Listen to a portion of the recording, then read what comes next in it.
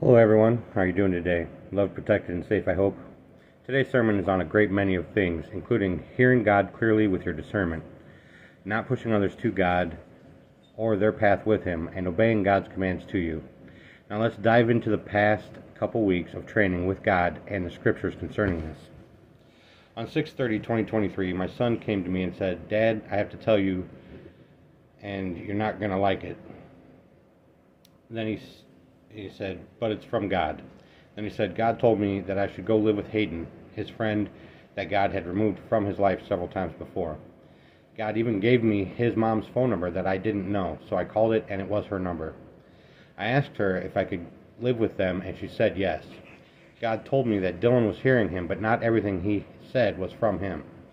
As I told Dylan, he was not going to live with anyone but me until he turns 18. He then told me he can't live with me anymore. When I asked him why, he told me that I always yell at him. When he tells me something, God told him things, I always said it's from Satan, that he is depressed and not on track with God because I tell him what to do, and it shuts him down. I told him that I would talk with God about it, and if God said to let him go, I would.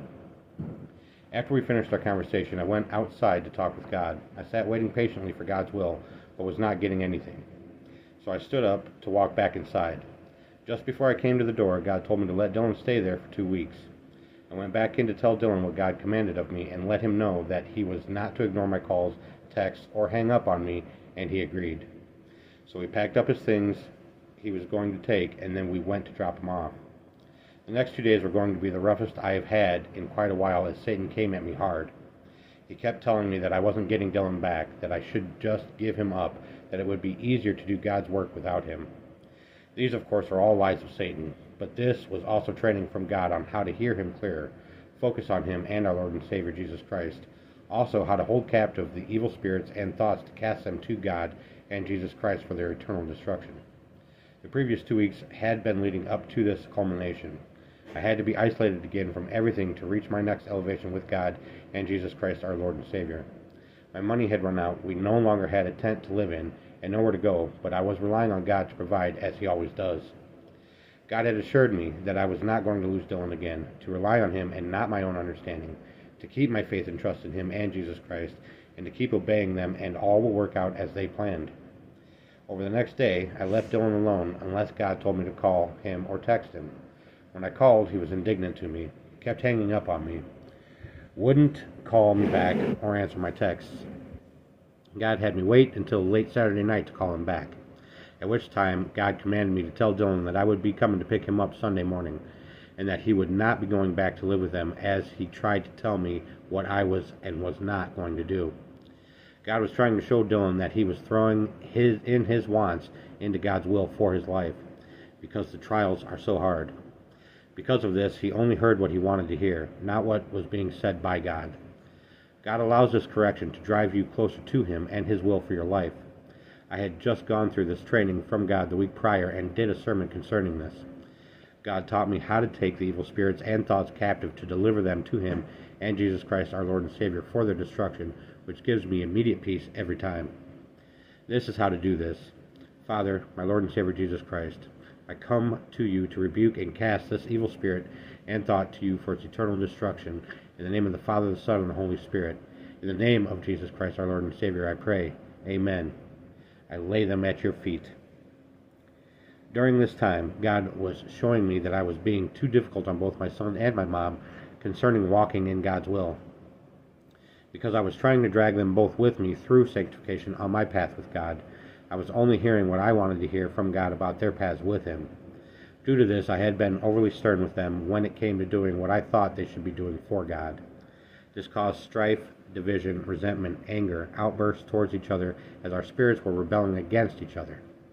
The realization came to me Sunday morning from God as He was speaking through me to both Dylan and I concerning our separate paths with Him. God told me to let them go, to have faith and trust in Him and Jesus Christ our Lord and Savior, to pull them through on their perfect timing. That my job isn't to force the gospel on anyone or push them in their paths with them, rather to gently guide and nudge people to God and Jesus Christ our Lord and Savior, to plant the seed and let God grow them, and to counsel those seeking guidance. 2 Timothy 2:24-26. The servant of the Lord must not participate in quarrels, but must be kind to everyone, even tempered, persevere in peace, and he must be skilled in teaching, patient and tolerant when wronged. He must correct those who are in opposition with courtesy and gentleness, in the hope that God may grant that they will repent and be led to the knowledge of the truth, accurately understanding and welcoming it, and that they may come to their senses and escape from the trap of the devil, having been held captive by him to do his will. After we finished our conversation, both Dylan and I were back on track. We let go of what we thought we knew and relied on God alone for everything. We were now back on track with each other as well. Then God directed me to my friend's house to help him further seek God and to pull him through sobriety of alcohol dependence, which God had pulled me through. I had not seen my friend since God told me not to continue with him due to him not being ready for this help. This time would be different, though. Proverbs 4:1-27. Hear, O children, the instruction of the Father, and pay attention and be willing to learn, so that you may gain understanding and intelligent discernment. For I give you good doctrine. Do not turn away from my instruction. When I was a son with my father David, tender and the only son in the sight of my mother Bathsheba, he taught me and said to me, let your heart hold fast my words, keep my commandments and live. Get skillful in godly wisdom. Acquire understanding. Actively seek spiritual discernment, mature comprehension, and logical interpretation. Do not forget nor turn away from the words of my mouth. Do not turn away from her, wisdom, and she will guard and protect you. Love her, and she will watch over you. The beginning of wisdom is, get skillful in godly wisdom. It is preeminent. And with all your acquiring, get understanding. Actively seek spiritual discernment, mature comprehension, and logical interpretation. Prize wisdom and exalt her, and she will exalt you. She will honor you if you embrace her. She will place on your head a garland of grace. She will present you with a crown of beauty and glory.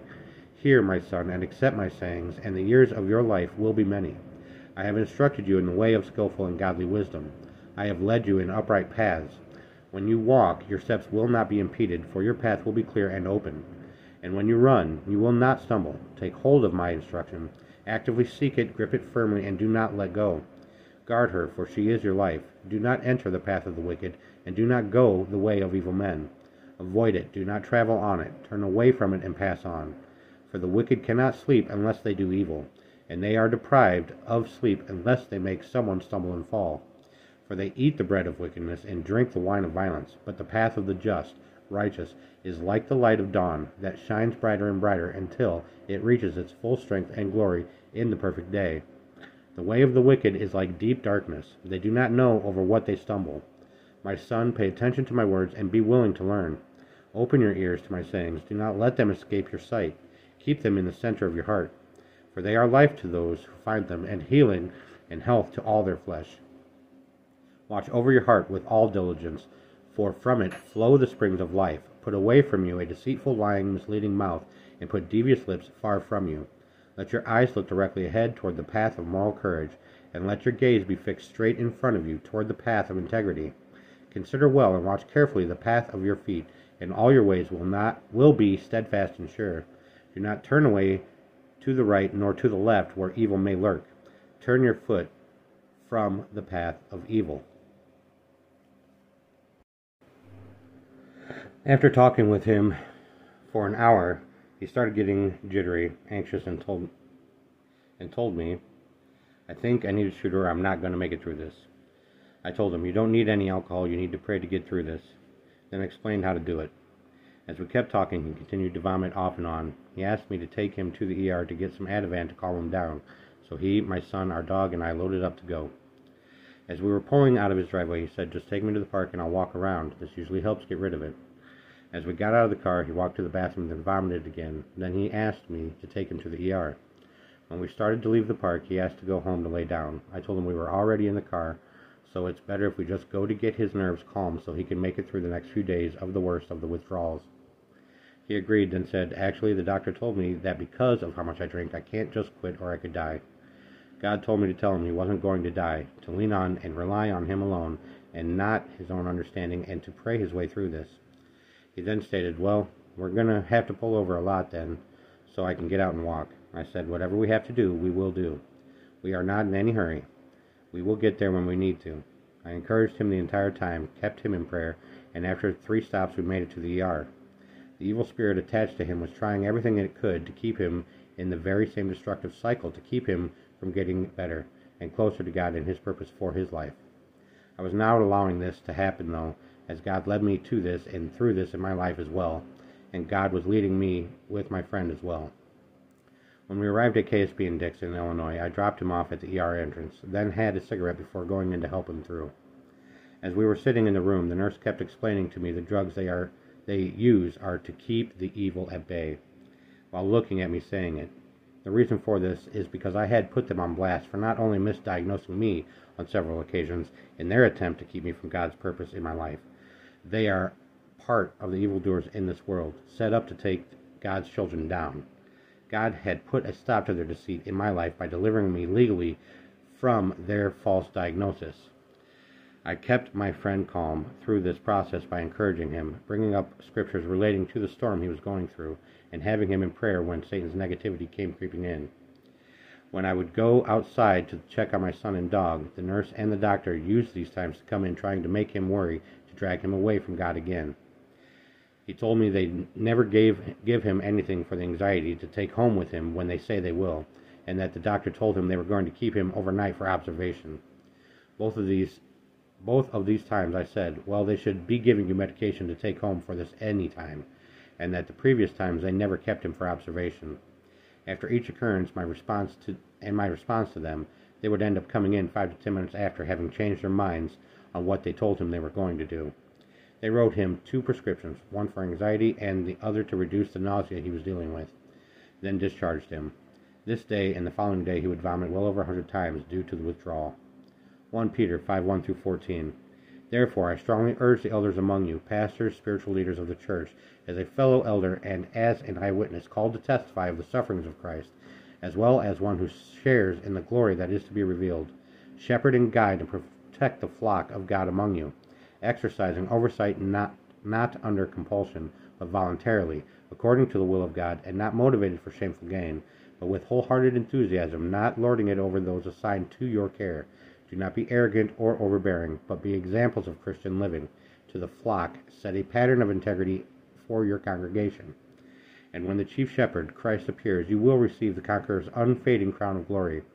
Likewise, you younger men of lesser rank and experience, be subject to your elders, seek their counsel, and all of you clothe yourselves with humility toward one another. Tie on the servant's apron, for God is opposed to the proud, the disdainful, the presumptuous, and he defeats them. But he gives grace to the humble. Therefore humble yourselves under the mighty hand of God, set aside self-righteous pride, so that he may exalt you to a place of honor in his service at the appropriate time, casting all your cares, all your anxieties, all your worries, and all your concerns once and for all on him, for he cares about you with deepest affection and watches over you very carefully. Be sober, well-balanced, and self-disciplined. Be alert and cautious at all times. That enemy of yours, the devil, prowls around like a roaring lion, fiercely hungry, seeking someone to devour. But resist him, be firm in your faith against his attack, rooted, established, immovable, knowing that the same experiences of suffering are being experienced by your brothers and sisters throughout the world. You do not suffer alone. After you have suffered for a little while, the God of all grace, who imparts his blessings and favor, who called you to his own eternal glory in Christ, will himself complete, confirm, strengthen, and establish you, making you what you ought to be. To him be dominion, power, authority, sovereignty forever and ever. Amen.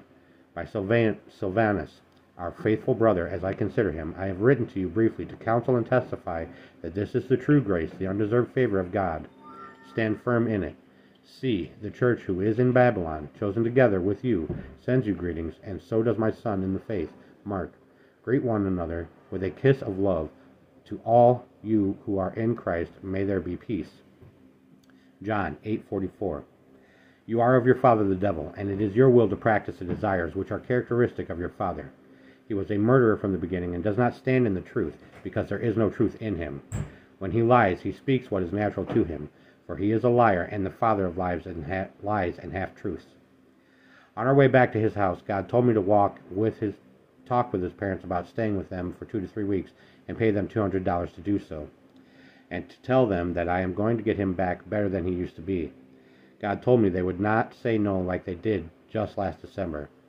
I did as I was told, and they instantly agreed to let my son, dog, and I stay.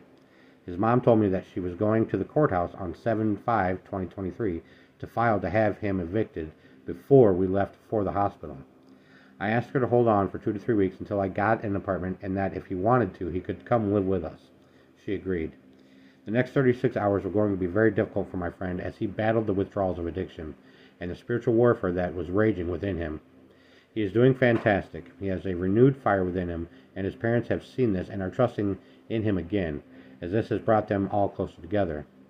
However, Satan knew this was coming and had brought around his ex-girlfriend again to drag him back away from God.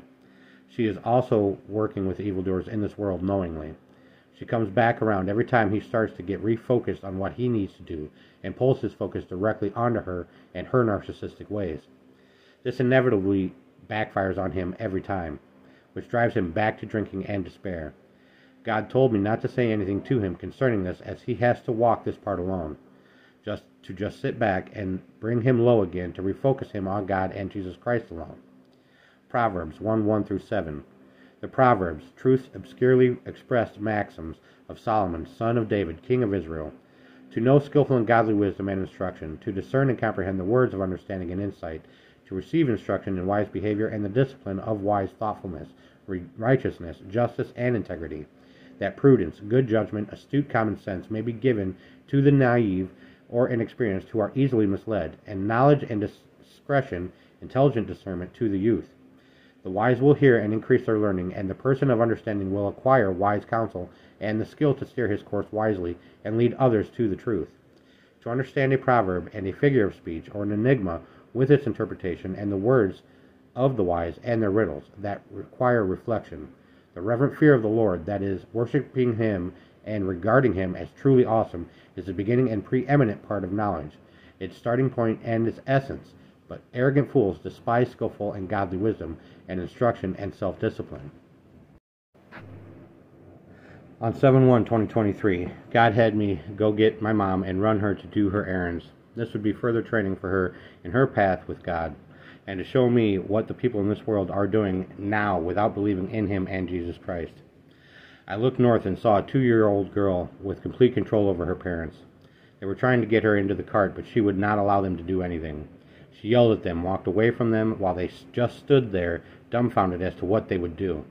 This went on for 15 minutes before she allowed her dad to pick her up and carry her. Then I looked west, and I saw a mother with 4 little kids. She was screaming at them, cussing at them, calling them vile, degrading words, and threatening physical violence on them. I immediately prayed for these children to be saved by Jesus Christ, as they were not going to be taught by their mother of God and Jesus Christ. Then God turned my attention to the east, when I saw teenagers and younger wearing revealing clothing without regard to God or our Lord and Savior, as they were glorifying the flesh. Then God directed me south as I turned off the gospel music I was blaring with my windows down. When I did, the car behind me was bumping the same song I had just turned off, showing me there are more like me in the world. This was to show me the end times that we are living in. How over this period of time, countries are glorifying their creation idolatrously before God. Division is everywhere and in all things. Satan is not hiding anymore, and the majority of people are consumed with self over God and Jesus Christ, our Lord and Savior. During this time, God had me go pray for a clerk with my mom watching. The clerk, only 19, graciously accepted, and when finished told me this: "We need to stick together, especially during these end times," and thanked me for praying for her, and I thanked her for allowing me to. This was to show my mom she needs to start seeking God's will for her life more than the things in this world. And then God had me teach her how to do this and how to discern his thoughts over Satan's. She would put this into practice immediately for her next steps in God's will for her life. This is how to seek God's will for your life in every decision. Father, what is your will for me right now? What is the next step you will for me to take? Then focus on the thoughts that come to you. If it's not building you up, moving you forward, it's not from God, so ask again. Focus on that step alone, not on the storm around you or on the future. Be consistent, always seeking God's will alone. Ask God if it's his will for you to do anything and not what you want to do. Ask him, God, is it in your will for me to have this or do this? John 14:16 through 31. And I will ask the Father, and he will give you another helper, comforter, advocate, intercessor, counselor, strengthener, standby, to be with you forever, the Spirit of truth, whom the world cannot receive and take to its heart, because it does not see him or know him. But you know him, because he, the Holy Spirit, remains with you and continually and will be with you, in you. I will not leave you as orphans, comfortless, bereaved, and helpless. I will come back to you. After a little while the world will no longer see me, but you will see me. Because I live, you will also live. On that day, when that time comes, you will know for yourselves that I am in my Father, and you are in me, and I am in you. The person who has my commandments and keeps them is the one who really loves me, and whoever really loves me will be loved by my Father, and I will love him and reveal myself to him. I will make myself real to him. Judas, not Iscariot, asked him, Lord, what has happened that you are going to reveal yourself to us and not to the world? Jesus answered, If anyone really loves me, he will keep my word, teaching, and my Father will love him, and we will come to him and make our dwelling place with him. One who does not really love me does not keep my words, and the word teaching which you hear is not mine, but is the Father's who sent me. I have told you these things while I am still with you, but the Helper, Comforter, Advocate, Intercessor, Counselor, Strengthener, Standby, the Holy Spirit, whom the Father will send in my name, in my place, to represent me and act on my behalf, he will teach you all things, and he will help you remember everything that I have told you. Peace I leave with you, my perfect peace I give to you. Not as the world gives do I give to you. Do not let your heart be troubled, nor let it be afraid. Let my perfect peace calm you in every circumstance, and give you courage and strength for every challenge. You heard me tell you I am going away, and I am coming back to you. If you really loved me, you would have rejoiced, because I am going back to the Father, for the Father is greater than I. I have told you now before it happens, so that when it does take place, you may believe and have faith in me. I will not speak with you much longer, for the ruler of this world, Satan, is coming, and he has no claim on me, no power over me, nor anything that he can use against me. But so that the world may know without any doubt that I love the Father, I do exactly as the Father has commanded me, and act in full agreement with him. Get up, let us go from here. Over the next 3 days, God would be showing me that I am here to let my light shine before my friends, family, as they are all being attacked spiritually, just as everyone else is in this world, as God is shaking everything to the end. God showed me just what they are all dealing with to be able to gently guide them to salvation from God through our Lord and Savior Jesus Christ. But all must be brought low before accepting them into their lives, as anyone who isn't will not stay with God and on his path for their eternal lives. The reason for this is people turn away from God and Jesus Christ when they get what they want and when things are going good for them. You must be driven to the point of giving up your life for their life for you. This is the reason my friend has to go through his ex again. As we do not learn what God is teaching us, he brings it back around to us until we get it right, if we get it right in time. So today, his ex-girlfriend met with him this morning to get an AC that he got her for free. Then told him she wanted to come over to his house and hang out with him. God told me to be silent and let him find out for himself, so I did.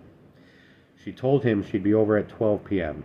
Then, just as always, he tidied up, expectantly waiting for her, and just as always, she came up with an excuse after excuse and not showing up. The reason for this is to get him to focus on only her, drive him crazy because of her narcissistic ways, stop him from doing what he needs to do, and back to drinking. He even mentioned this, saying, "Yep, go figure, same crap again." I just agreed and let him ponder what he was going through yet again. Also during this night, my son was talking to me quite indignantly over the phone. He had previously mentioned to me that I do not listen to him like he wants me to, so I told him that I would correct my actions, but that he needed to do the same. He was at his friend's house, and I had called him to see how his day was and what he had done during this time away from me.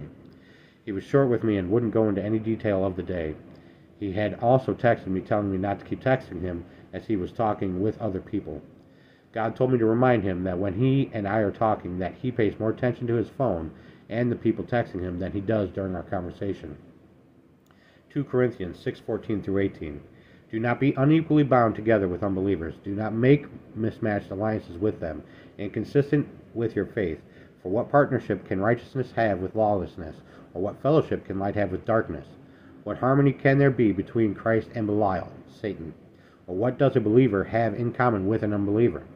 What agreement is there between the temple of God and idols? For we are the temple of the living God, just as God said, I will dwell among them and walk among them, and I will be their God, and they shall be my people.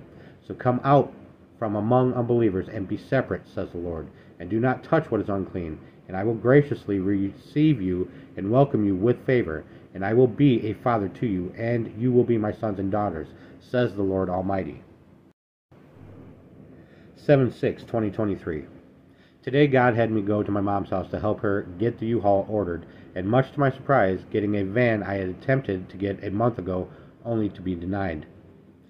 This day, however, would be different, as God made the way where there was no way. Now mind you, I have talked about Kuhn's dealership back in February, how they say they are a Christian-based company, and how they are not walking in the faith. Rather, they are walking by the money. They had denied me the loans due to my working for God and our Lord and Savior Jesus Christ. God told me not to do any posts or sermons on my own until He told me to resume. The reason for this is the evildoers think that by me not spreading the gospel, they have subdued me. This is not and will never be the case. So, to be able to acquire what God has for me, I had to play the fool in order to fool the fools. Before we left for the dealership, I received a call from a company that God told me to apply for. They set up an interview for me on Monday the 10th. While on the phone with her, God had me tell her, my friend, that God sent me to help to get his life back on track, was looking for work, and has the same background as I. I then asked her if I could bring him to the interview with me, so she sent me a link to have him fill out the application, then told me to have him call her to set up an interview time. God is the way maker, chain breaker, the all in everything at all times. 1 Corinthians 1:18-31. For the message of the cross is foolishness, absurd and illogical to those who are perishing and spiritually dead, because they reject it. But to us who are being saved by God's grace, it is the manifestation of the power of God. For it is written, and forever remains written, I will destroy the wisdom of the wise, the philosophy of the philosophers, and the cleverness of the clever, who do not know me. I will nullify. Where is the wise man, philosopher? Where is the scribe, scholar? Where is the debater, logician, orator of this age? Has God not exposed the foolishness of this world's wisdom? For since the world, through all its earthly wisdom, failed to recognize God, God in his wisdom was well pleased, through the foolishness of the message preached regarding salvation, to save those who believe in Christ and welcome him as Savior. For Jews demand signs, attesting miracles, and Greeks pursue worldly wisdom and philosophy. But we preach Christ crucified, a message which is to the Jews a stumbling block that provokes their opposition, and to the Gentiles foolishness, just utter nonsense. But to those who are the called, both Jews and Gentiles, Christ is the power of God and the wisdom of God. This is because the foolishness of God is not foolishness at all, and is wiser than men, far beyond human comprehension. And the weaknesses of God is stronger than man, far beyond the limits of human effort. Just look at your own calling, believers. Not many of you were considered wise according to human standards, not many powerful or influential, not many of high and noble birth. But God has selected for his purpose the foolish things of the world, to shame the wise, revealing their ignorance, and God has selected for his purpose the weak things of the world, to shame the things which are strong, revealing their frailty. God has selected for his purpose the insignificant base things of this world, and the things that are despised and treated with contempt, even the things that are nothing, so that he might reduce to nothing the things that are, so that no one may be able to boast in the presence of God. But it is from him that you are in Christ Jesus, who became to us wisdom from God, revealing his plan of salvation and righteousness, making us acceptable to God, and sanctification, making us holy and setting us apart for God, and redemption, providing our ransom for the penalty for sin. So then, as it is written in Scripture, he who boasts and glorifies, let him boast and glory in the Lord. Psalms 107, 10-16. Some sat in darkness and deepest gloom, imprisoned in iron chains of misery. They rebelled against the words of God, scorning the counsel of the Most High. That is why he broke them with hard labor. They fell, and no one was there to help them. Lord, help, they cried in their trouble, and he saved them from their distress. He led them from the darkest and deepest gloom. He snapped their chains. Let them praise the Lord for his great love and for the wonderful things he has done for them. For he broke down the prison gates of bronze. He cut apart their bars of iron. Galatians 5:1. It was for this freedom that Christ set us free, completely liberating us. Therefore, keep standing firm and do not be subject again to a yoke of slavery which you once removed. Matthew 7:15-23. Beware of the false prophets, teachers who come to you dressed as sheep, appearing gentle and innocent, but inwardly are ravenous wolves. By their fruit you will recognize them, that is, by their contrived doctrine and self-focus. Do people pick grapes from thorn bushes or figs from thistles? Even so, every healthy tree bears good fruit, but the unhealthy tree bears bad fruit.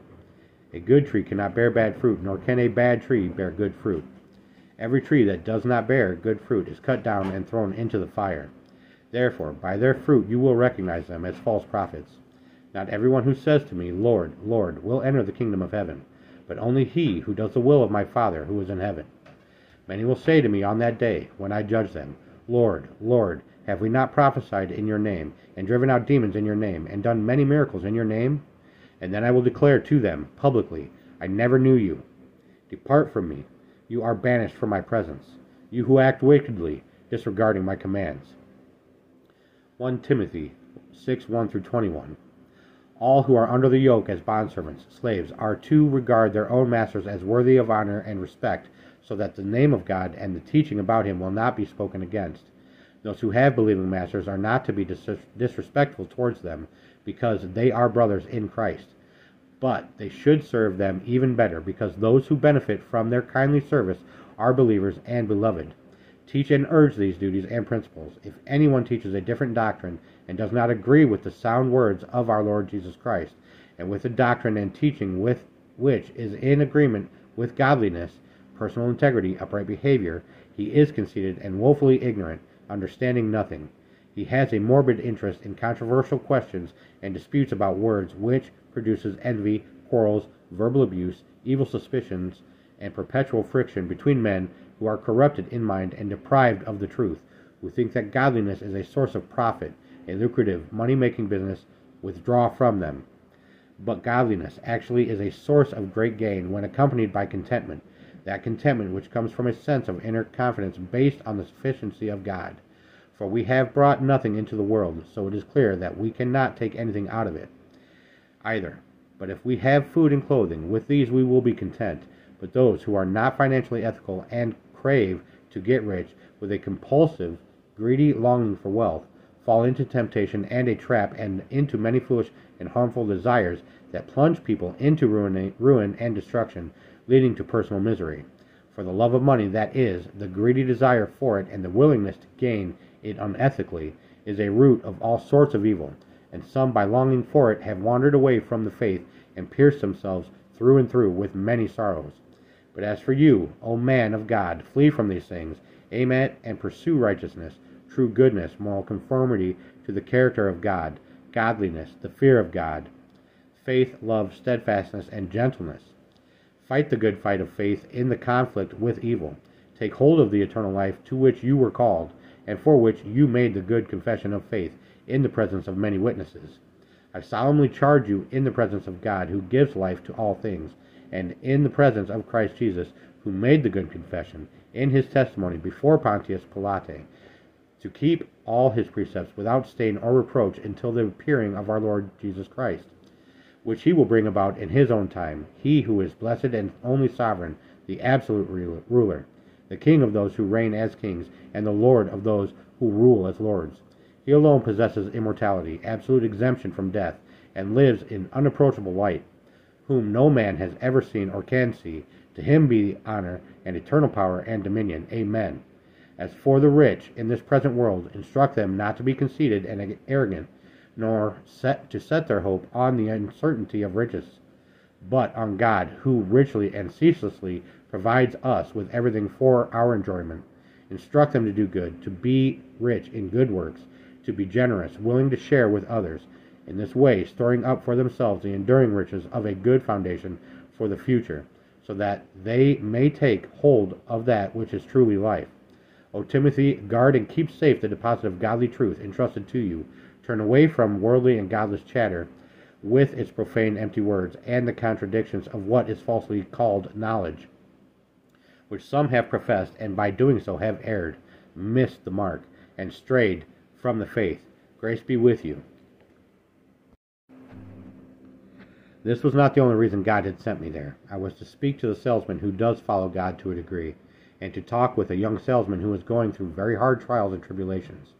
I told the first salesman what God wanted me to say to him a month ago, which is that he needs to separate from the Masonic order he is an active part of, because that is not of God. The Masons are a sect that have very secretive functions and foundations that make man rely on man rather than God. This is witchcraft of Satan. Revelation 3:14-22. To the angel, divine messenger of the church in Laodicea, write: These are the words of the Amen, the trusted and faithful and true witness, the beginning and origin of God's creation.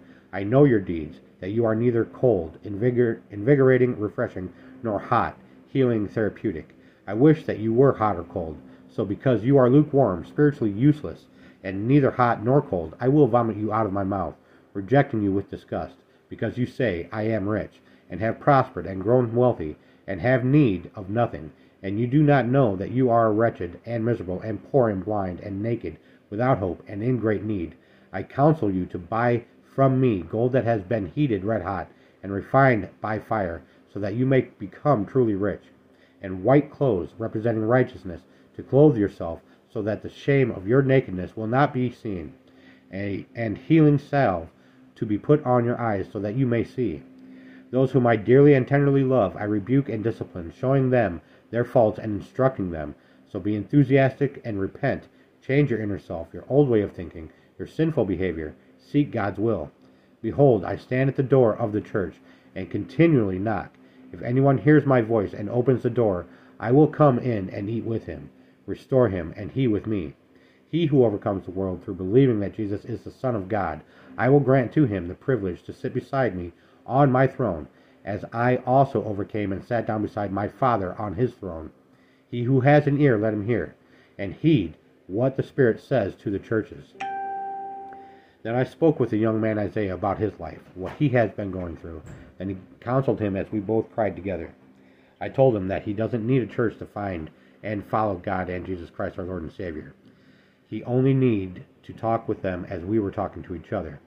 He mentioned that he has been going to his mom's gravesite and praying to her for help and guidance. I guided him to this: it's good that you talk to your mom, but the only people you should be praying to are God and Jesus Christ.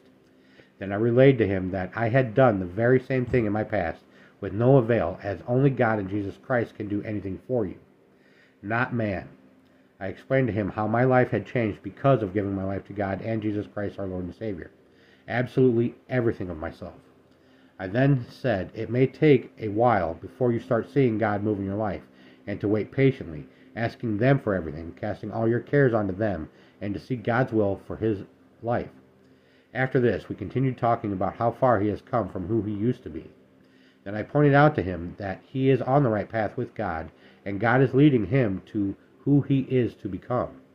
Not to rely on his own understanding, as God's ways are unfathomable to mankind. I then explained to him that God is not a religion, but a relationship, and that is what we must strive for. John 16:31-33.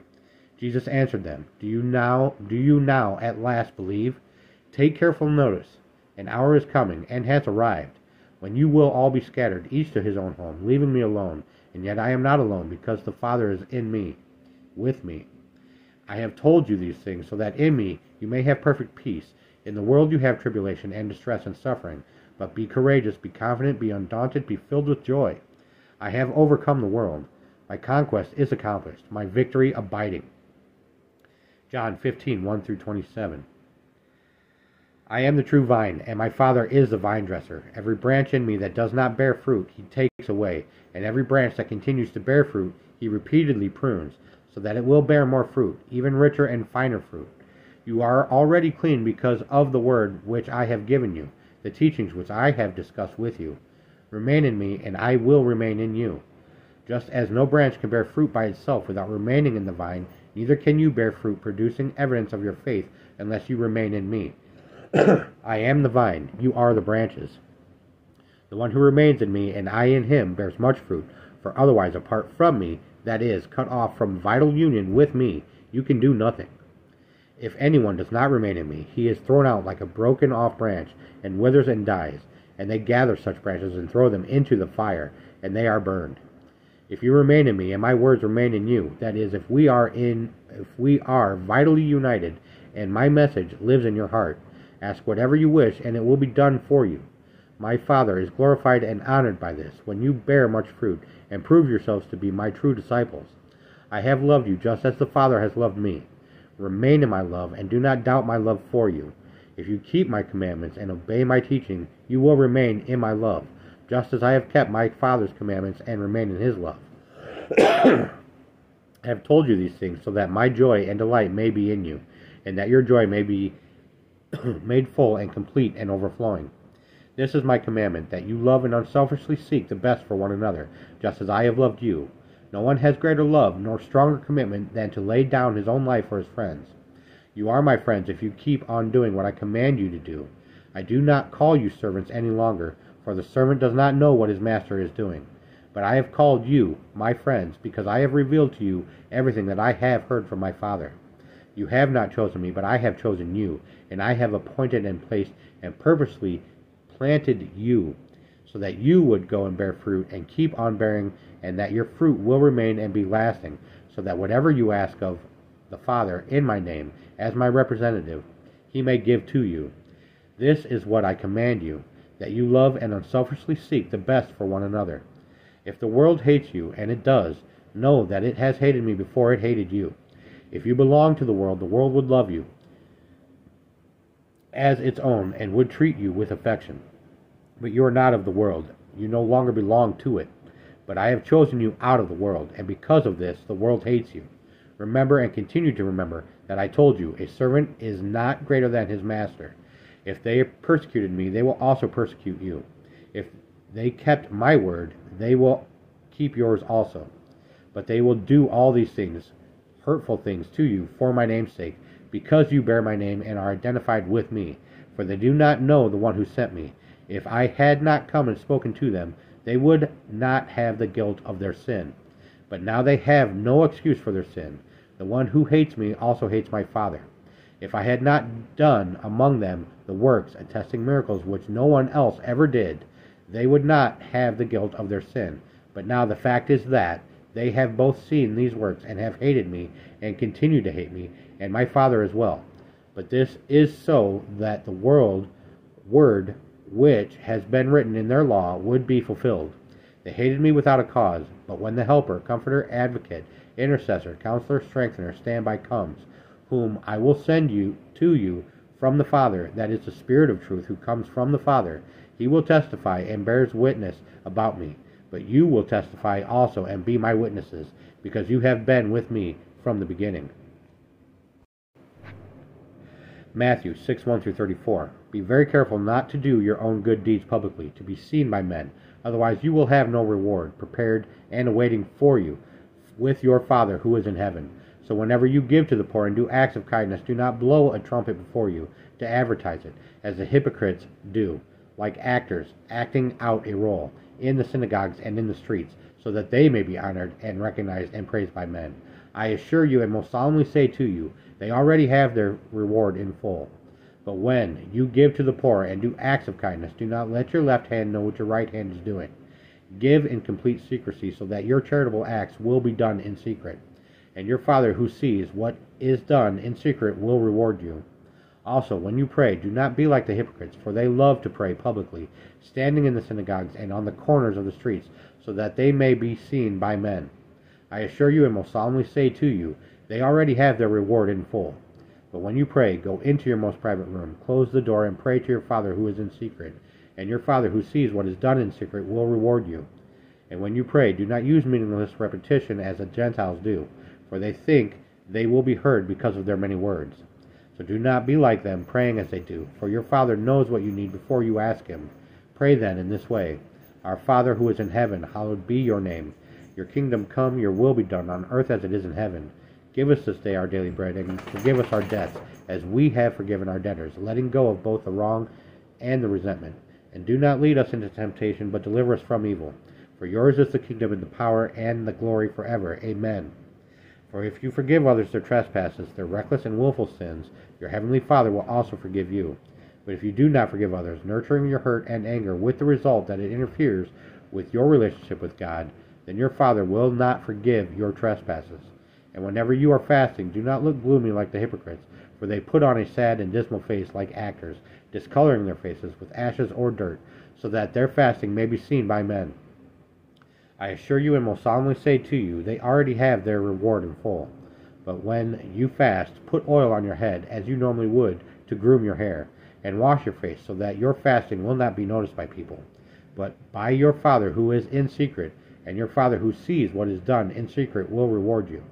Do not store up for yourselves material treasures on earth, where moth and rust destroy, and where thieves break in and steal. But store up for yourselves treasures in heaven, where neither moth nor rust destroys, and where thieves do not break in and steal. For where your treasure is, there your heart, your wishes, your desires, that on which your life centers, will be also. The eye is the lamp of the body, so if your eye is clear, spiritually perceptive, your whole body will be full of light, benefiting from God's precepts. But if your eye is bad, spiritually blind, your whole body will be full of darkness, devoid of God's precepts. So if the very light inside you, your inner self, your heart, your conscience, is darkness, how great and terrible is that darkness? No one can serve two masters, for either he will hate the one and love the other, or he will be devoted to the one and despise the other. You cannot serve God and mammon, money, possessions, fame, status, or whatever is valued more than the Lord. Therefore I tell you, stop being worried or anxious, perpetually uneasy, distracted about your life, as to what you will eat or what you will drink, nor about your body as to what you will wear. Is life not more than food, and the body more than clothing? Look at the birds of the air. They neither sow seed, nor reap the harvest, nor gather the crops into barns. And yet your heavenly Father keeps feeding them. Are you not worth much more than they? And who of you, by worrying, can add 1 hour to the length of his life? And why are you worried about clothes? See how the lilies and wildflowers of the field grow? They do not labor, nor do they spin wool to make clothing. Yet I say to you that not even Solomon in all his glory and splendor dressed himself like one of these. But if God so clothes the grass of the field, which is alive and green today, and tomorrow is cut and thrown as fuel into the furnace, will he not much more clothe you, you of little faith? Therefore do not worry or be anxious, perpetually uneasy, distracted, saying, what are we going to eat, or what are we going to drink, or what are we going to wear? For the pagan Gentiles eagerly seek all these things, but do not worry, for your heavenly Father knows that you need them.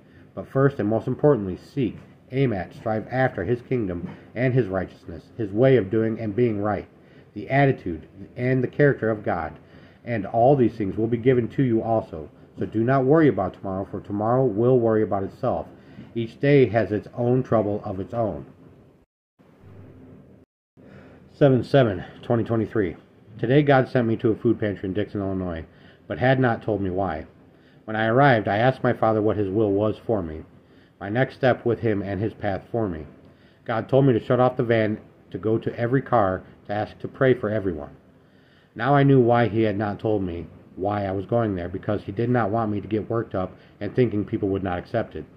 This would not be the case, though, as 32 out of 34 vehicles gladly accepted my prayers for them.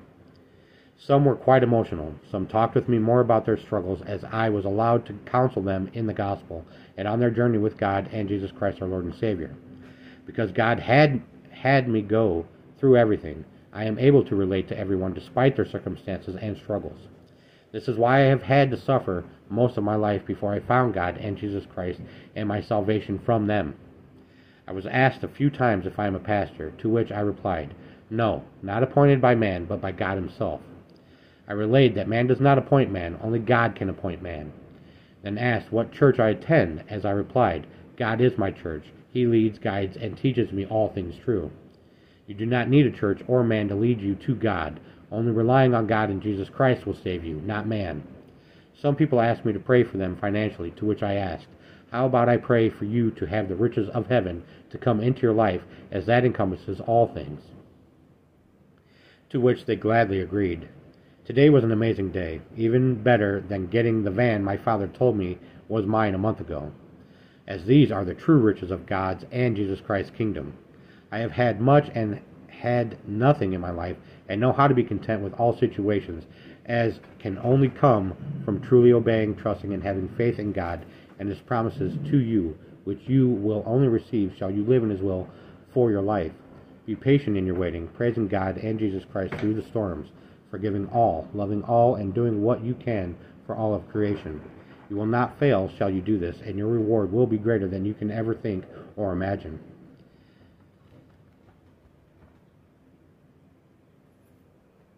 Psalms 84, 1-12. How lovely are your dwelling places, O Lord of hosts! My soul, my life, my inner self, longs for and greatly desires the courts of the Lord. My heart and my flesh sing for joy to the living God. The bird has found a house, and the swallow a nest for herself, where she may lay her young, even your altars, O Lord of hosts, my King and my God. Blessed and greatly favored are those who dwell in your house and your presence. They will be singing your praises all the day long. Selah. Blessed and greatly favored is the man whose strength is in you, and whose heart are the highways to Zion. Passing through the valley of weeping, Baca, they make it a place of springs. The early rain also covers it with blessings. They go from strength to strength, increasing in victorious power. Each of them appears before God in Zion. O Lord God of hosts, hear my prayer. Listen, O God of Jacob, Selah. See our shield, O God, and look at the face of your anointed, the King, as your representative. For a day in your courts is better than 1,000 anywhere else. I would rather stand as the doorkeeper at the threshold of the house of my God than to live at ease in the tents of wickedness. For the Lord God is a sun and shield. The Lord bestows grace and favor and honor. No good thing will He withhold from those who walk uprightly. O Lord of hosts, how blessed and greatly favored is the man who trusts in you, believing in you, relying on you, committing himself to you with confident hope and expectation. Psalm 16, 1-11. Keep and protect me, O God, for in you I have placed my trust and found refuge. I said to the Lord, you are my Lord. I have no good besides you. As for the saints, godly people who are in the land, they are the majestic and the noble and the excellent ones, in whom is all my delight. The sorrows, pain, and suffering of those who have chosen another God will be multiplied because of their idolatry. I will not pour out their drink offerings of blood, nor will I take their names upon my lips. The Lord is the portion of my inheritance, my cup. He is all I need. You support my lot. The boundary lines of the land have fallen for me in a pleasant places. Indeed, my heritage is beautiful to me. I will bless the Lord who has counseled me. Indeed, my mind instructs me in the night. I have set the Lord continually before me. Because He is at my right hand, I will not be shaken. Therefore my heart is glad, and my glory, my innermost self rejoices. My body too will dwell confidently in safety. For you will not abandon me to Sheol, the netherworld, the place of the dead, nor will you allow your Holy One to undergo decay. You will show me the path of life. In your presence is fullness of joy. In your right hand there are pleasures forevermore. Ephesians 5:1-21. Therefore become imitators of God. Copy Him and follow His example. As well, beloved children, imitate their Father, and walk continually in love. That is, value one another, practice empathy and compassion, unselfishly seeking the best for others, just as Christ also loved you and gave Himself up for us, an offering and sacrifice to God, slain for you, so that it became a sweet fragrance. But sexual immorality and all moral impurity, indecent, offensive behavior, or greed must not even be hinted at among you, as is proper among saints. For as believers of our way of life, whether in public or in private, reflects the validity of our faith. Let there be no filthiness and silly talk, or coarse, obscene, or vulgar joking, because such things are not appropriate for believers. But instead speak of your thankfulness to God. For be sure of this, no immoral, impure, or greedy person, for that one is in effect an idolater, has any inheritance in the kingdom of Christ and God, for such a person places a higher value on something other than God. Let no one deceive you with empty arguments that encourage you to sin, for because of these things the wrath of God comes upon the sons of disobedience, those who habitually sin. So do not participate or even associate with them in the rebelliousness of sin. For once you were darkness, but now you are light in the Lord. Walk as children of the light. Live as those who are native-born to the light. For the fruit, the effect, the result of the light consists in all goodness and righteousness and truth, trying to learn by experience what is pleasing to the Lord, and letting your lifestyles be examples of what is most acceptable to Him. Your behavior, expressing your gratitude toward God for your salvation. Do not participate in the worthless and unproductive deeds of darkness, but instead expose them by exemplifying personal integrity, moral courage, and godly character. For it is disgraceful even to mention the things that such people practice in secret, but all things become visible when they are exposed by the light of God's precepts, for it is light that makes everything visible. For this reason he says, Awake, sleeper, and arise from the dead, and Christ will shine as dawn upon you and give you light. Therefore see that you walk carefully, living life with honor, purpose, and courage, shunning those who tolerate and enable evil, not as the unwise, but as wise, sensible, intelligent, discerning people, making the very most of your time on earth, recognizing and taking advantage of each opportunity, and using it with wisdom and diligence, because the days are filled with evil. Therefore do not be foolish and thoughtless, but understand and firmly grasp what the will of the Lord is. Do not get drunk with wine, for that is wickedness, corruption, stupidity, but be filled with the Holy Spirit and constantly guided by Him. Speak to one another in psalms and hymns and spiritual songs, offering praise by singing and making melody with your heart to the Lord, always giving thanks to God the Father for all things, in the name of our Lord Jesus Christ, being subject to one another out of reverence for Christ. Job 34:21-28. For God's eyes are on the ways of a man, and He sees all his steps. There is no darkness nor deep shadow where the evildoers may hide themselves. For He sets no appointed time for a man, that he should appear before Him in judgment. He breaks mighty men without inquiry, and sets others in their place. Therefore He knows of their works, and He overthrows them in the night, so that they are crushed and destroyed. He strikes them like the wicked in a public place, because they turned aside from following Him, and would not consider or show regard for any of His ways, so that they caused the cry of the poor to come to Him, and He heard the cry of the afflicted. James 1:9-11. Let the brother in humble circumstances glory in his high position as a born-again believer, called to the true riches and to be an heir of God. And the rich man is to glory in being humbled by trials, receiving human frailty, knowing true riches are found in the grace of God. For like the flower of the grass, he will pass away. For the sun rises with a scorching wind and withers the grass. Its flower falls off, and its beauty fades away. So too will the rich man, in the midst of his pursuits, fade away. 7, 8, 9, and 10, 2023. On 7/8/2023, my son Dylan and my friend Sean and I went to McChesney Park, Illinois, to my mom's house. Once we arrived, God told me to call the brother and sister who had come to Christ. I tried to call the hotel where they were staying in, as well as her cell phone, but each time the evildoers blocked them. They did this trying to intimidate them both, as they were wanting guidance from God on what they should be doing. This did not surprise me, as they have done this to me for the past 6 years, off and on. After I tried calling them, I went to pick up the U-Haul with my mom rented. When I arrived at the location to do a mobile phone check-in to retrieve the truck, the evildoers were blocking me from using the website until I called customer support for assistance. Once on the phone with the agent, the site started working properly.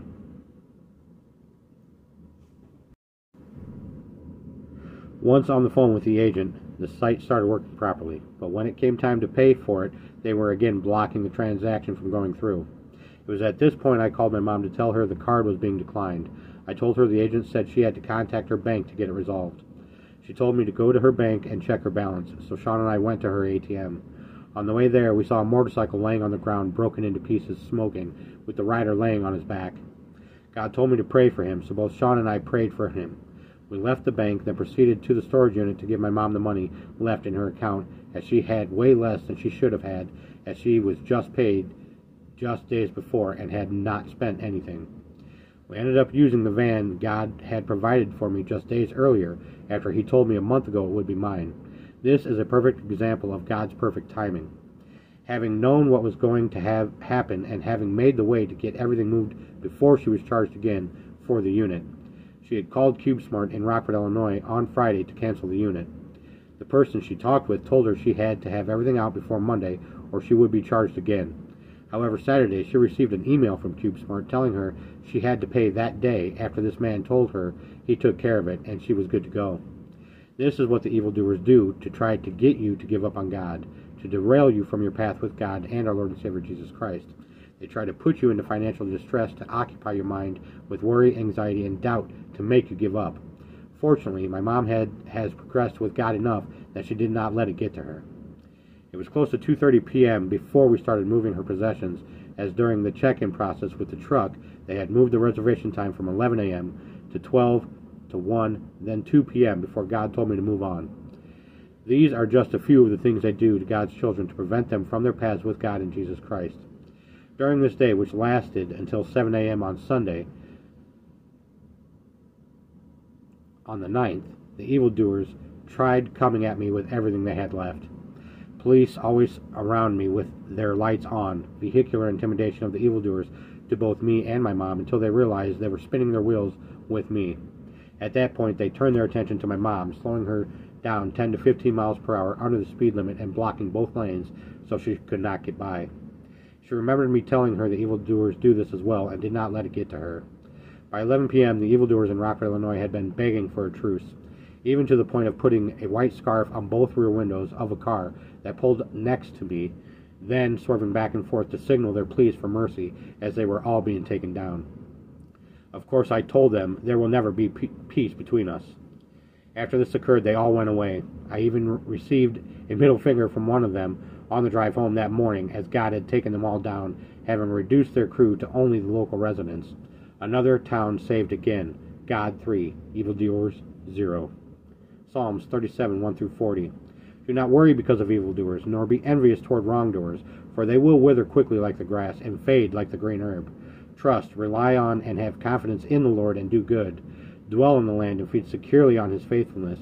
Delight yourself in the Lord, and he will give you the desires and petitions of your heart. Commit your way to the Lord. Trust in him also, and he will do it.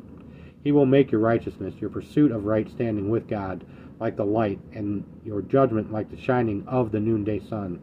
Be still before the Lord, wait patiently for him, and entrust yourself to him. Do not fret, whine, agonize, because of him who prospers in his way, because of the man who carries out wicked schemes.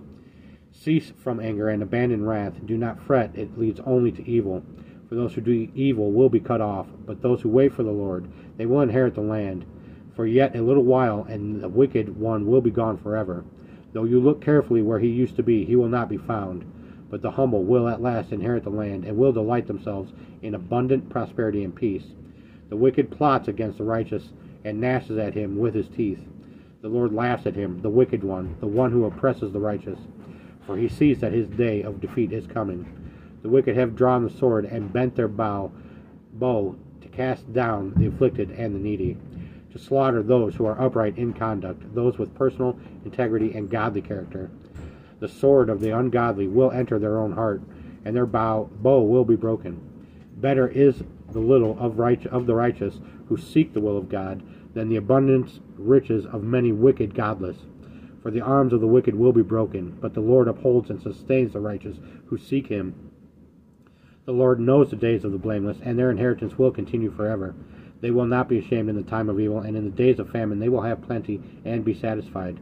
But the wicked, ungodly, will perish, and the enemies of the Lord will be like the glory of the pastures, and like the fat of lambs that is consumed in smoke. They vanish, like smoke they vanish away. The wicked borrows and does not pay back, but the righteous is gracious and kind and gives. For those blessed by God will at last inherit the land, but those cursed by him will be cut off. The steps of a good and righteous man are directed and established by the Lord, and he delights in his way and blesses his path. When he falls, he will not be hurled down, because the Lord is the one who holds his hand and sustains him. I have been young, and now am old, yet I have not seen the righteous, those in right standing with God, abandoned, or his descendants pleading for bread. All day long he is gracious and lends, and his descendants are a blessing. Depart from evil and do good, and you will dwell securely in the land forever. For the Lord delights in justice, and does not abandon his saints, faithful ones. They are preserved forever. But the descendants of the wicked will in time be cut off. The righteous will inherit the land and live in it forever. The mouth of the righteous proclaims wisdom, and his tongue speaks justice and truth. The law of his God is in his heart. Not one of his steps will slip. The wicked lies in wait for the righteous and seeks to kill him. The Lord will not leave him in his hand or let him be condemned when he is judged. Wait for and expect the Lord and keep his way, and he will exalt you to inherit the land. In the end, when the wicked are cut off, you will see it. I have seen a wicked, violent man with great power, spreading and flaunting himself like a cedar in its native soil. Yet he passed away, and lo, he was no more. I sought him, but he could not be found. Mark the blameless man who is spiritually complete, and behold the upright who walks in moral integrity. There is a good future for the man of peace, because a life of honor blesses one's descendants. As for transgressors, they will be completely destroyed. The future of the wicked will be cut off, but the salvation of the righteous is from the Lord. He is their refuge and stronghold in the time of trouble. The Lord helps them and rescues them. He rescues them from the wicked and saves them, because they take refuge in him. Job 34:22. There is no darkness nor deep shadow where the evildoers may hide themselves. Proverbs 24:15-22. Do not lie in wait, O wicked man, against the dwelling of the righteous. Do not destroy his resting place, for a righteous man falls 7 times and rises again. But the wicked stumble in time of disaster and collapse. Do not rejoice and gloat when your enemy falls, and do not let your heart be glad in self-righteousness when he stumbles. Or the Lord will see your gloating and will be displeased, and turn his anger away from your enemy. Do not get upset because of evildoers, or be envious of the wicked, for there will be no future for the evil man. The lamp of the wicked will be put out. My son, fear the Lord and the king, and do not associate with those who are given to change of allegiance and are revolutionary, for their tragedy will rise suddenly.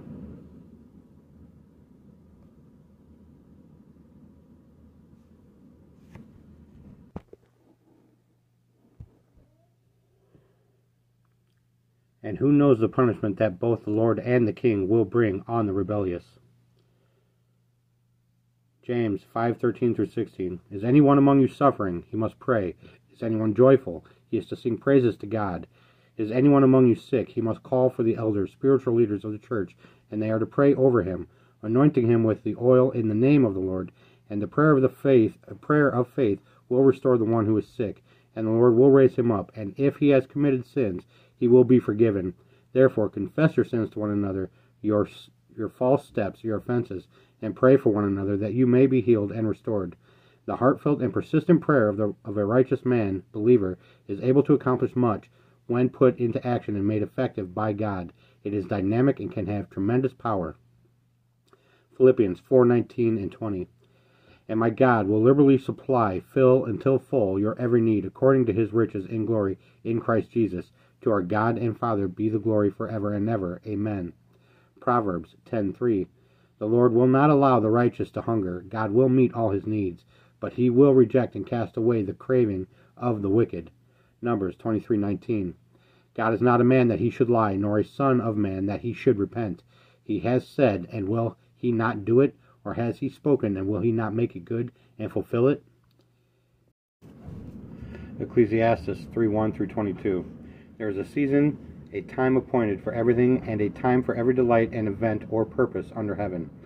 A time to be born and a time to die, a time to plant and a time to uproot what is planted, a time to kill and a time to heal, a time to tear down and a time to build up, a time to weep and a time to laugh, a time to mourn and a time to dance, a time to throw away stones and a time to gather stones, a time to embrace and a time to refrain from embracing, a time to search and a time to give up as lost, a time to keep and a time to throw away, a time to tear apart and a time to sew together, a time to keep silent and a time to speak, a time to love and a time to hate, a time for war and a time for peace.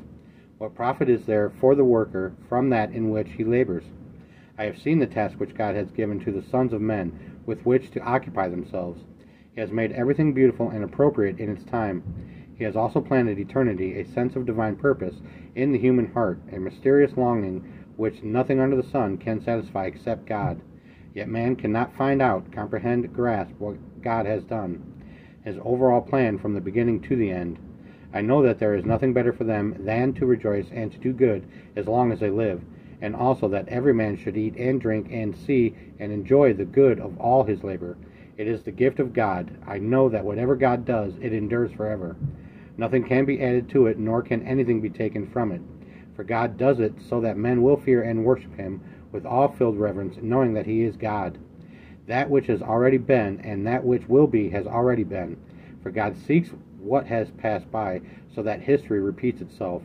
Moreover, I have seen under the sun that in the place of justice there is wickedness, and in the place of righteousness there is wickedness. I said to myself, God will judge both the righteous and the wicked, for there is a time appointed for every matter and for every deed. I said to myself regarding the sons of men, God is surely testing them in order for them to see that by themselves, without God, they are only animals. For the earthly fate of the sons of men and the fate of the animals is the same. As one dies, so dies the other. Indeed, they all have the same breath, and there is no preeminence or advantage for man in and of himself over an animal, for all is vanity. All go to the same place, all came from the dust, and all return to the dust. Who knows if the spirit of man ascends upward, and the spirit of the animal descends downward to the earth? So I have seen that there is nothing better than that a man should be happy in his own works and activities, for that is his share. For who will bring him back to see what will happen after he is gone? Proverbs 16:1-7. The plans and reflections of the heart belong to man, but the wise answer of the tongue is from the Lord. All the ways of a man are clean and innocent in his own eyes, and he may see nothing wrong with his actions. But the Lord weighs and examines the motives and intents of the heart and knows the truth. Commit your works to the Lord, submit and trust them to him, and your plans will succeed if you respond to his will and guidance. The Lord has made everything for its own purpose, even the wicked according to their role, for the day of evil. Everyone who is proud and arrogant in heart is disgusting and exceedingly offensive to the Lord. Be assured he will not go unpunished. By mercy and loving kindness and truth, not superficial ritual, wickedness is cleansed from the heart, and by the fear of the Lord one avoids evil. When a man's ways please the Lord, he makes even his enemies to be at peace with him. After we arrived home on 7/9/2023, I took a shower, then ate before going to bed at 10:30 a.m. Both Sean and I thought we would be in a lot of pain, having moved a 5-bedroom house of possessions for 17 straight hours. But as it turned out, we were not feeling any pain, as God had provided us with the energy, focus, strength, and calm to not only get through, but flourish through it all. This is the power of prayer. You pray for everything that you need, leave everything at God and Jesus Christ's feet, and watch them work miracles in your life. The brother and sister tried texting me later in the day, but God told me not to answer them yet, as they were still leaning on what they can do for themselves rather than relying on God and Jesus Christ. God then had me go to the gas station to ask to pray for the same cashier who denied me the other day. This time God told me to ask her if she would like to accept Jesus Christ as her Lord and Savior.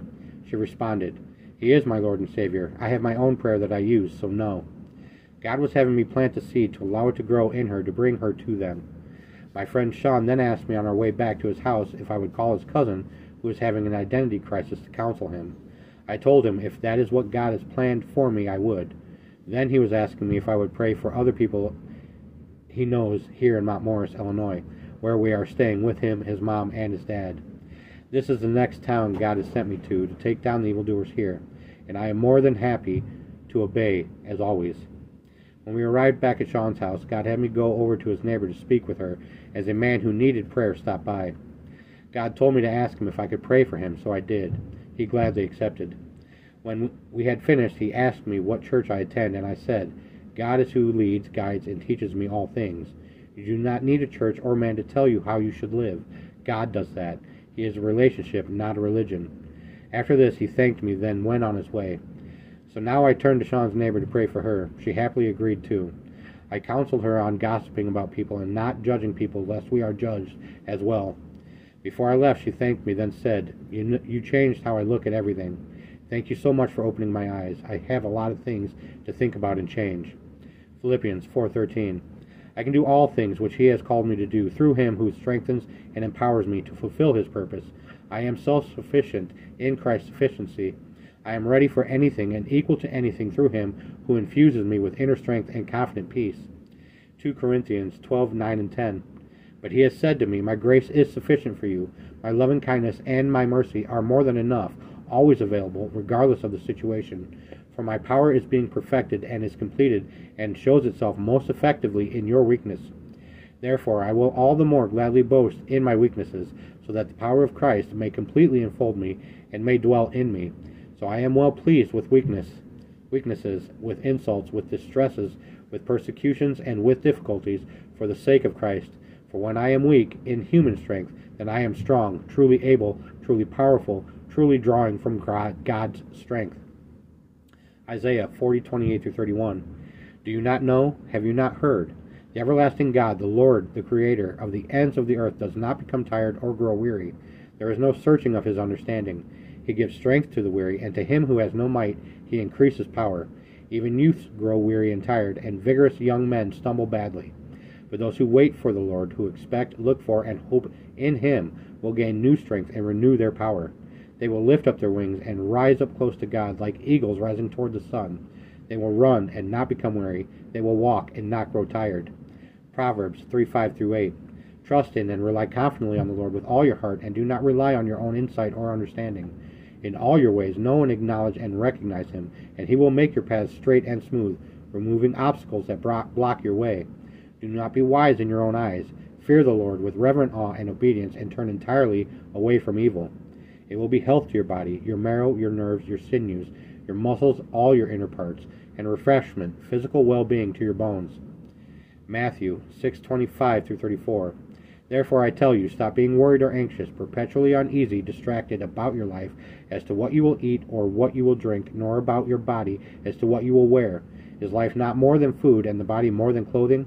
Look at the birds of the air. They neither sow seed, nor reap the harvest, nor gather the crops into barns, and yet your heavenly Father keeps feeding them. Are you not worth much more than they? And who of you, by worrying, can add 1 hour of length to his life? And why are you worried about clothes? See how the lilies and wildflowers of the field grow. They do not labor, nor do they spin wool to make clothing. Yet I say to you that not even Solomon in all his glory and splendor dressed himself like one of these. But if God so clothes the grass of the field, which is alive and green today, and tomorrow is cut and thrown as fuel into the furnace, will he not much more clothe you? You of little faith, therefore do not worry or be anxious, perpetually uneasy, distracted, saying, what are we going to eat? What are we going to drink? What are we going to wear? For the pagan Gentiles eagerly seek all these things, but do not worry, for your heavenly Father knows that you need them. But first and most importantly, aim at, strive after his kingdom and his righteousness, his way of doing and being right, the attitude and character of God, and all these things will be given to you also. So do not worry about tomorrow, for tomorrow will worry about itself. Each day has enough trouble of its own. Matthew 13:18-23 and 36-43. Listen then to the meaning of the parable of the sower. When anyone hears the word of the kingdom regarding salvation and does not understand and grasp it, the evil one comes and snatches away what was sown in his heart. This is the one on whom the seed was sown beside the road. The one on whom seed was sown on rocky ground, this is the one who hears the word and at once welcomes it with joy. Yet he has no substantial root in himself, but is only temporary, and when pressure or persecution comes because of the word, immediately he stumbles and falls away, abandoning the one who is the source of salvation. And the one on whom seed was sown among thorns, this is the one who hears the word, but the worries and distractions of the world and the deceitfulness, the superficial pleasures and delight of riches choke the word, and it yields no fruit. And the one on whom the seed was sown on good soil, this is the one who hears the word and understands and grasps it. He indeed bears fruit and yields, some 100 times as much as was sown, some 60 times as much, and some 30. Then he left the crowds and went into the house, and his disciples came to him, saying, Explain clearly to us the parable of the weeds in the field. He answered, The one who sows the good seed is the Son of Man, and the field is the world. And as for the good seed, these are the sons of the kingdom, and the weeds are the sons of the evil one. And the enemy who sowed them is the devil. And the harvest is the end of the age, and the reapers are the angels. So just as the weeds are gathered up and burned in the fire, so will it be at the end of the age. The Son of Man will send out his angels, and they will gather out of his kingdom all things that offend, those things by which people are led into sin, and all those who practice evil, leading others into sin, and will throw them into the furnace of fire. In that place there will be weeping over sorrow and pain, and grinding of teeth over distress and anger. Then the righteous, those who seek the will of God, will shine forth, radiating the new life, like the sun in the kingdom of their Father. He who has ears to hear, let him hear, and heed my words. Matthew 23, 1 through 12. Then Jesus spoke to the crowds and his disciples, saying, The scribes and Pharisees have seated themselves in Moses' chair, the authority as teachers of the law. So practice and observe everything they tell you, but do not do as they do, for they preach things, but do not practice them. The scribes and Pharisees tie up heavy loads that are hard to bear, and place them on men's shoulders, but they themselves will not lift a finger to make them lighter. They do all their deeds to be seen by men, for they make their phylacteries, tefillin, wide to make them more conspicuous, and make their tassels long. They love the place of distinction and honor at feasts, and the best seats in the synagogues, those on the platform near the scrolls of the law, facing the congregation, and to be greeted with respect in the marketplaces and public forums, and to have people call them rabbi. But do not be called rabbi, teacher, for one is your teacher, and you are all equally brothers. Do not call anyone on earth who guides you spiritually your father, for one is your Father, he who is in heaven. Do not let yourselves be called leaders or teachers, for one is your leader, teacher, the Christ. But the greatest among you will be your servant. Whoever exalts himself shall be humbled, and whoever humbles himself shall be raised to honor. Deuteronomy 8, 5, and 6. Therefore, know in your heart, be fully cognizant that the Lord your God disciplines and instructs you, just as a man disciplines and instructs his son. Therefore you shall keep the commandments of the Lord your God, to walk, that is, to live each and every day in his ways, and fear and worship him with awe-filled reverence and profound respect. 2 Timothy 3, 1 through 9. But understand this, that in the last days, dangerous times of great distress and trouble will come, difficult days that will be hard to bear. For people will be lovers of self, narcissistic, self-focused, lovers of money, impelled by greed, boastful, arrogant, revilers, disobedient to parents, ungrateful, unholy, and profane, and they will be unloving, devoid of natural human affection, calloused and inhumane, irreconcilable, malicious gossips, devoid of self-control, intemperate, immoral, brutal, haters of good, traitors, reckless, conceited, lovers of sensual pleasure rather than lovers of God, holding to a form of outward godliness, religion, although they have denied its power, for their conduct nullifies their claim of faith. Avoid such people and keep far away from them, for among them are those who worm their way into homes and captivate morally weak and spiritually dwarfed women, weighed down by the burden of their sins, easily swayed by various impulses, always learning and listening to anybody who will teach them, but never able to come to the knowledge of the truth, just as Jannes and Jambres, the court of magicians of Egypt, opposed Moses. So these men also oppose the truth, men of depraved mind, unqualified and worthless as teachers in regard to the faith. But they will not get very far, for their meaningless nonsense and ignorance will become obvious to everyone, as that was that of Jannes and Jambres. Proverbs 26, 22 through 28. The words of a whisperer, gossip, are like dainty morsels to be greedily eaten. They go down into the innermost chambers of the body to be remembered and mused upon. Like a common clay vessel covered with silver dross, making it appear silver when it has no real value, are burning lips, murmuring manipulative words, and a wicked heart. He who hates disguises it with his lips, but he stores up deceit in his heart. When he speaks graciously and kindly to conceal his malice, do not trust him, for his 7 abominations are in his heart. Though his hatred covers itself with guile and deceit, his malevolence will be revealed openly before the assembly. Whoever digs a pit for another man's feet will fall into it, and he who rolls a stone up a hill to do mischief, it will come back on him. A lying tongue hates those it wounds and crushes, and a flattering mouth works ruin. Ephesians 4:17 through 32. So I say this, and solemnly affirm, together with the Lord as in his presence, that you must no longer live as the unbelieving Gentiles live, in the futility of their minds, and in the foolishness and emptiness of their souls. For their moral understanding is darkened, and their reasoning is clouded. They are alienated and self-banished from the life of God, with no share in it. This is because of the willful ignorance and spiritual blindness that is deep-seated within them, because of the hardness and insensitivity of their heart. And they, the ungodly in their spiritual apathy, have become callous and unfeeling, have given themselves over as prey to unbridled sensuality, eagerly craving the practice of every kind of impurity that their desires may demand.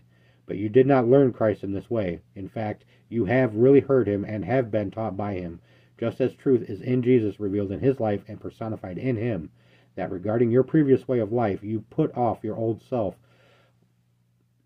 Completely discard your former nature, which is being corrupted through deceitful desires, and be continually renewed in the spirit of your mind, having a fresh, untarnished mental and spiritual attitude, and put on the new self, the regenerated and renewed nature, created in God's image, godlike in the righteousness and holiness of the truth, living in a way that expresses to God your gratitude for your salvation.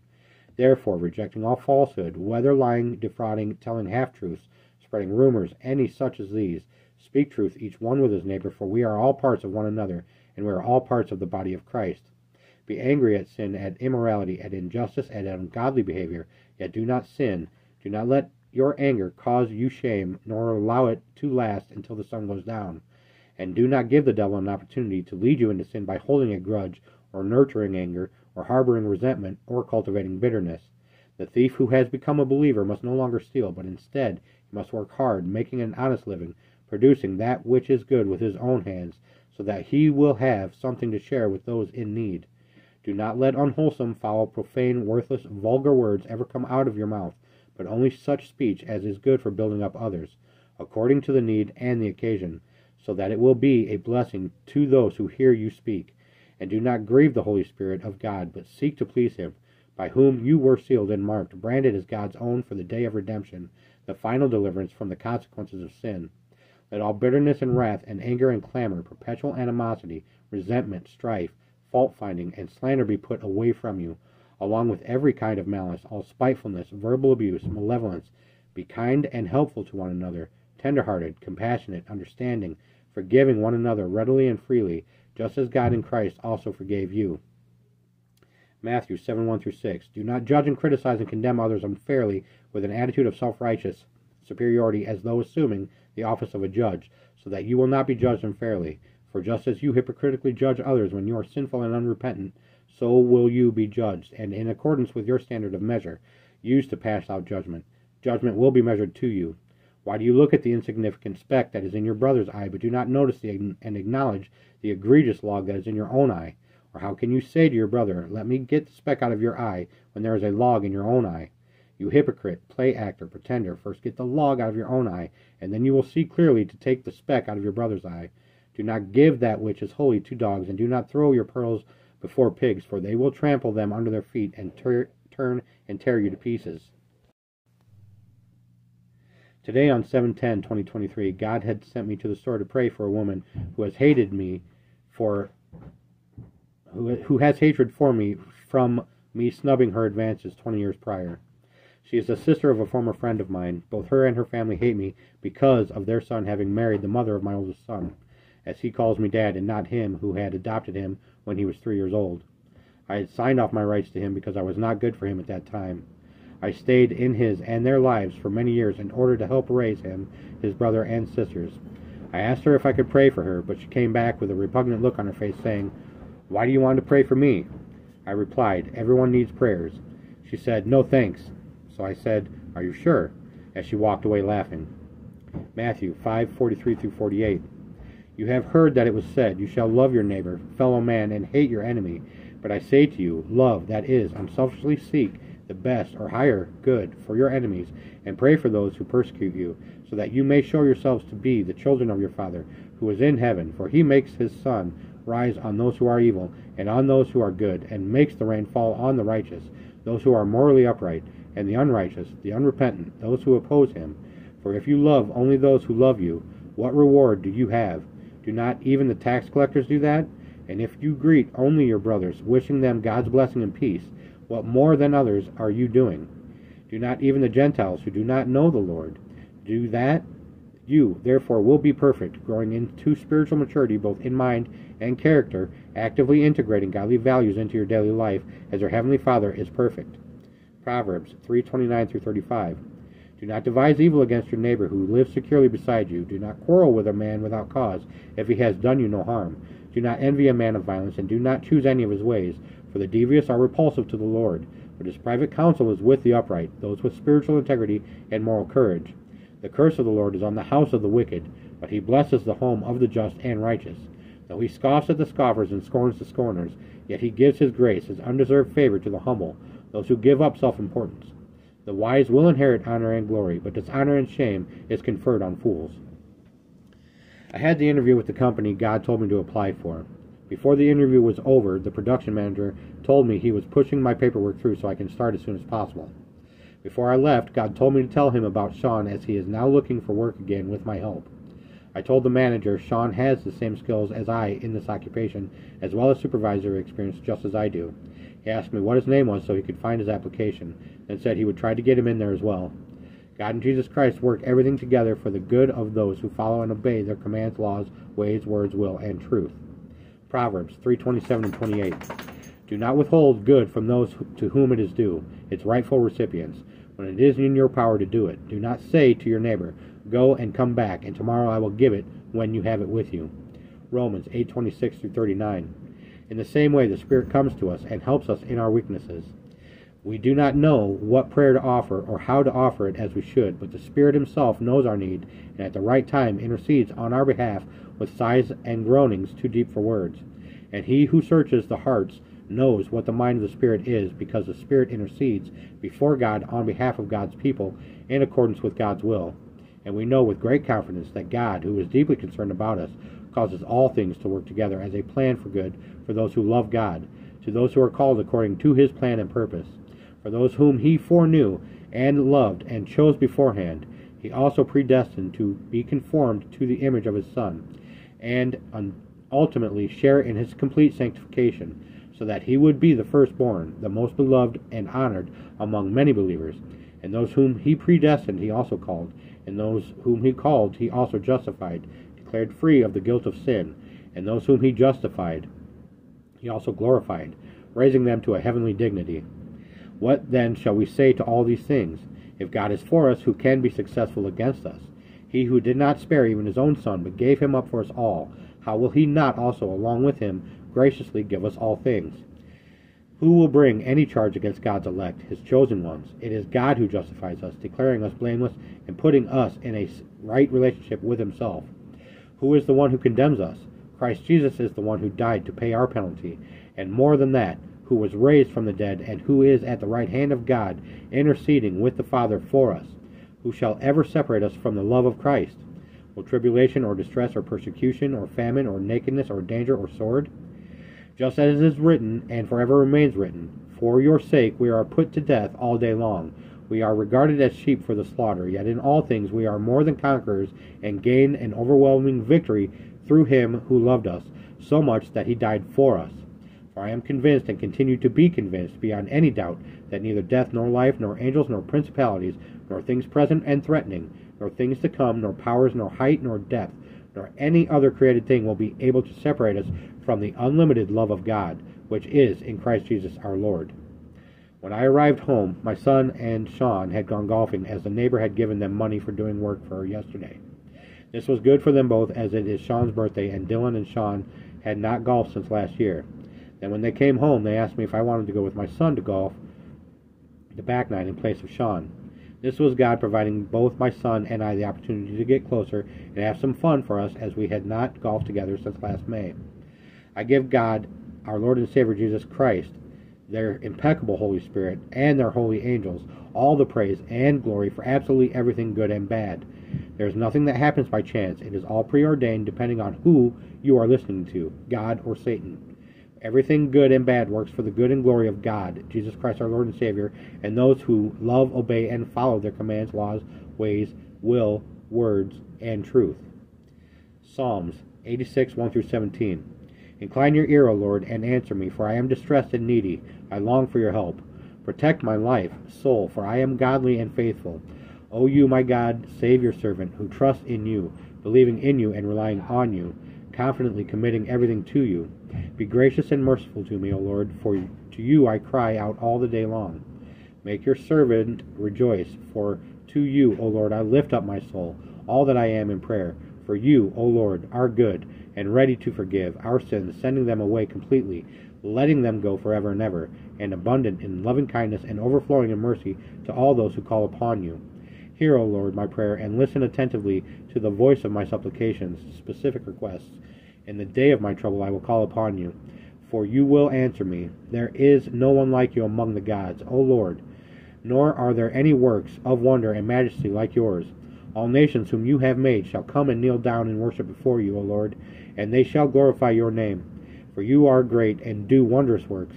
You alone are God. Teach me your way, O Lord. I will walk and live in your truth. Direct my heart to fear your name with awe-inspired reverence and submissive wonder.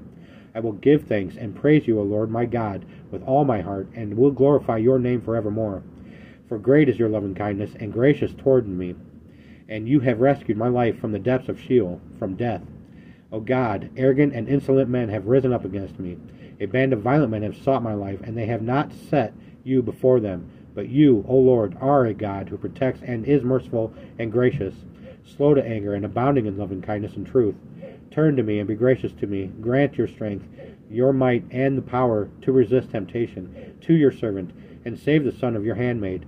Show me a sign of your goodwill, that those who hate me may see it and be ashamed, because you, O Lord, helped me and comforted me. Revelations 14:6 and 7. Then I saw another angel flying in mid-heaven, with an eternal gospel to preach to the inhabitants of the earth, to every nation and tribe, and language and people. And he said with a loud voice, Fear God with awe and reverence, and give him glory, and honor and praise in worship, because the hour of his judgment has come. With all your heart worship him, who created the heaven and the earth, and the sea, and the springs of the water. On 7/11/2023, I had to go to court at the Winnebago County Courthouse for an order of protection against my sister Chastity Nance for her continued attempts at harassing myself and my son Dylan. She had come over to my deceased grandmother's house in order to convince my mom to kick my son, our dog, and I out of the house. She kept telling my mom that I am worthless, delusional, and we were only there to bring her down. I received texts stating even more of this, as well as a voice recording of her that my son took, which was even more disturbing than the texts. During this time, Chastity had come to my son on 2 separate occasions, trying to intimidate him, trying to dehumanize him, and eventually tried ripping dishes he was washing out of his hands, which resulted in her cutting him with a pair of scissors, which is why God told me to file against her. After court on 6/27/2023, I went to the Ogle County Jail to drop the summons papers off so they could serve her. I took video of this interaction as Sergeant White laughed, saying, "We'll take care of it." This, of course, did not happen, as the judge had to reissue the summons so I could again take them to the Ogle County Sheriff's Office, which I did this morning. I told them what happened, who I gave it to, and his response to me, as I also told them I have the interaction on video. They said they would send it out immediately. They have previously done the same exact thing to me over a year ago in their vain attempt to get me to stop doing what God has called me to do. However, this will never stop me from following and obeying God, ever. Luke 17:1-10. Jesus said to his disciples, stumbling blocks, temptations, and traps set to lure one into sin are sure to come, but woe, judgment is coming to him through whom they come. It would be better for him if a milestone, as large as one turned by a donkey, were hung around his neck and he were hurled into the sea, than for him to cause one of these little ones to stumble in sin and lose faith. Pay attention and always be on guard, looking out for one another. If your brother sins and disregards God's precepts, solemnly warn him, and if he repents and changes, forgive him. Even if he sins against you 7 times a day and returns to you 7 times and says, I repent, you must forgive him. That is, give up resentment and consider the offense recalled and annulled. The apostles said to the Lord, increase our faith, our ability to confidently trust in God and in his power. And the Lord said, if you have confident abiding faith in God, even as small as a mustard seed, you could say to this mulberry tree, which has very strong roots, be pulled up by the roots and be planted in the sea. And if the request was in agreement with the will of God, it would have obeyed you. Which of you, who has a servant plowing or tending sheep, will say to him when he comes in from the field, come at once and sit down to eat? Will he not instead say to him, prepare something for me to eat, and appropriately clothe yourself for service, and serve me while I eat and drink? Then afterward you may eat and drink. He does not thank the servant just because he did what he was ordered to do, does he? So you too, when you have done everything that was assigned and commanded you, say, we are unworthy servants, undeserving of praise and reward, or a reward. For we have not gone beyond our obligation. We have merely done what we ought to do. Jeremiah 9:1-26. Oh, that my head were waters, and my eyes a fountain of tears, that I might weep day and night for the slain of the daughter of my people. Oh, that I had in the wilderness a lodging place, a mere shelter, a wayfaring men, that I might leave my people and go away from them. For they are all adulterers, worshipping idols instead of the Lord. They are an assembly of treacherous men, of weak character, men without integrity. They bend their tongue like their bow. Their lies and not truth prevail and grow strong in the land. For they proceed from evil to evil, and they do not know and understand and acknowledge me, says the Lord. Let everyone beware of his neighbor, and do not trust any brother. For every brother is a supplanter, like Jacob, a deceiver, ready to grab his brother's heel. And every neighbor goes around as a slanderer. Everyone deceives and mocks his neighbor, and does not speak the truth. They have taught their tongue to speak lies. They exhaust themselves with sin and cruelty. Your dwelling is in the midst of deceit, oppression upon oppression, and deceit upon deceit. Through deceit they refuse to know. Understand me, says the Lord. Therefore, thus says the Lord of hosts, Behold, I will refine them through suffering, and test them. For how else should I deal with the daughter of my people? Their tongue is a murderous arrow, it speaks deceit. With his mouth one speaks peace to his neighbor, but in his heart he lays traps and waits in ambush for him. Shall I not punish them for these things, says the Lord? Shall I not avenge myself on such a nation as this? I will take up a weeping and wailing for the mountains, and a funeral dirge for the pastures of the wilderness, because they are burned up and desolated, so that no one passes through them, nor can anyone hear the lowing of cattle. Both the birds of the air and the beasts have fled, they are gone.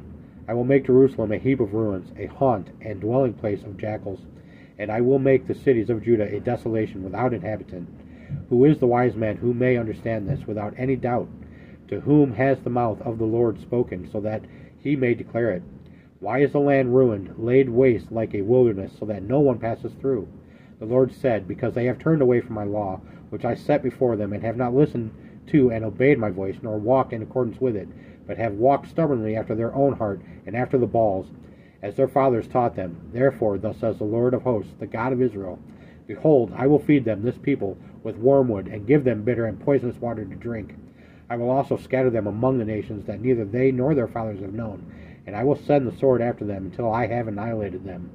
Thus says the Lord of hosts, Consider and call for the mourning women to come, send for the wailing women to come. Let them hurry and take up a wailing for us, that our eyes may shed tears and our eyelids flow with water. For a sound of wailing is heard coming from Zion. How we are ruined!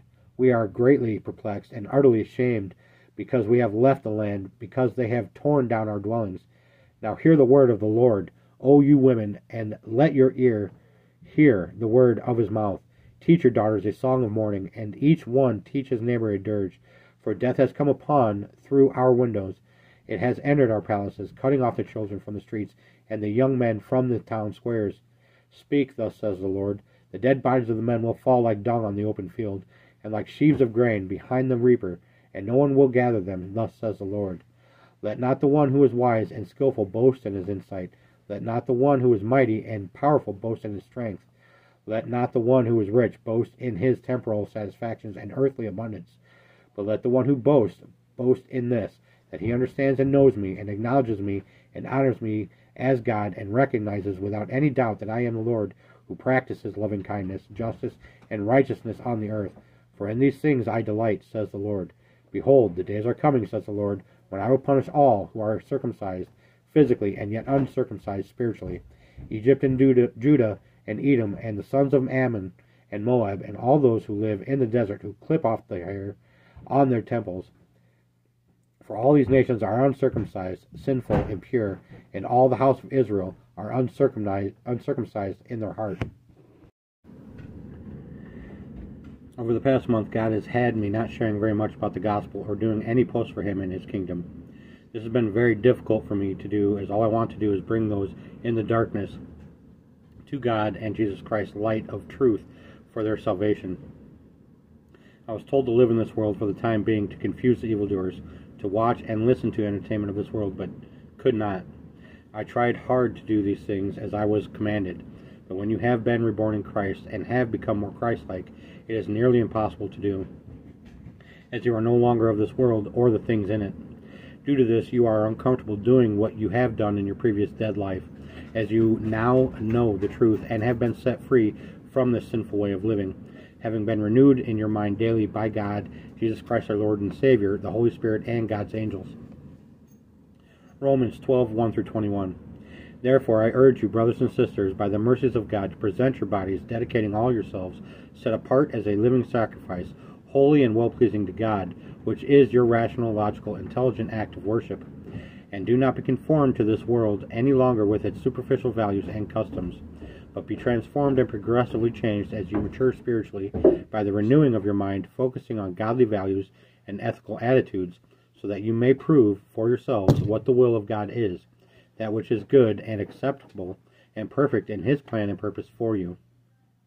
For by the grace of God given to me, I say to everyone of you not to think more highly of himself and of his importance and ability than he ought to think, but to think so that as to have sound judgment, as God has apportioned to each a degree of faith and a purpose destined for service. For just as in one physical body we have many parts, and these parts do not all have the same function or special use, so we, who are many, are nevertheless just one body in Christ, and individually we are parts of one another, mutually dependent on each other. Since we have gifts that differ according to the grace given to us, each of us is to use them accordingly.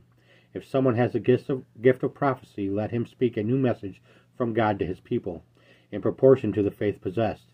If service, in the act of serving, or he who teaches in the act of teaching, or he who encourages in the act of encouragement, he who gives with generosity, he who leads with diligence, he who shows mercy in caring for others with cheerfulness. Love is to be sincere and active, the real thing, without guile and hypocrisy. Hate what is evil, detest all ungodliness, do not tolerate wickedness. Hold on tightly to what is good. Be devoted to one another with authentic brotherly affection as members of one family. Give preference to one another in honor, never lagging behind in diligence, aglow in the Spirit, enthusiastically serving the Lord, constantly rejoicing in hope because of our confidence in Christ, steadfast and patient in distress, devoted to prayer, continually seeking wisdom, guidance, and strength, contributing to the needs of God's people, pursuing the practice of hospitality. Bless those who persecute you, who cause you harm or hardship. Bless and do not curse them. Rejoice with those who rejoice, sharing others' joy, and weep with those who weep, sharing others' grief. Live in harmony with one another. Do not be haughty, conceited, self-important, exclusive, but associate with humble people, those with a realistic self-view. Do not overestimate yourself. Never repay anyone evil for evil. Take thought for what is right and gracious and proper in the sight of everyone. If possible, as far as it depends on you, live at peace with everyone. Beloved, never avenge yourselves, but leave the way open for God's wrath and his judicial righteousness. For it is written in Scripture, "Vengeance is mine, I will repay, says the Lord." But if your enemy is hungry, feed him. If he is thirsty, give him a drink. For by doing this you will heap burning coals on his head. Do not be overcome and conquered by evil, but overcome evil with good. It is imperative for you not to lose focus on God and Jesus Christ during any times you are being drawn away from their path for your life, as it is difficult to come back to it. When this happens, ask God to put you back onto his path for your life. Ask for forgiveness. Ask for their help to pull you through repentance of your sinful ways, as nothing can be done without God and Jesus Christ making it possible. Colossians 3:1 through 17. Therefore, if you have been raised with Christ to a new life, sharing in his resurrection from the dead, keep seeking the things that are above, where Christ is, seated at the right hand of God. Set your mind and keep focused habitually on the things above the heavenly things, not on the things that are on the earth, which have only temporal value. For you died to this world, and your new, real life is hidden with Christ in God. When Christ, who is our life, appears, then you will also appear with him in glory.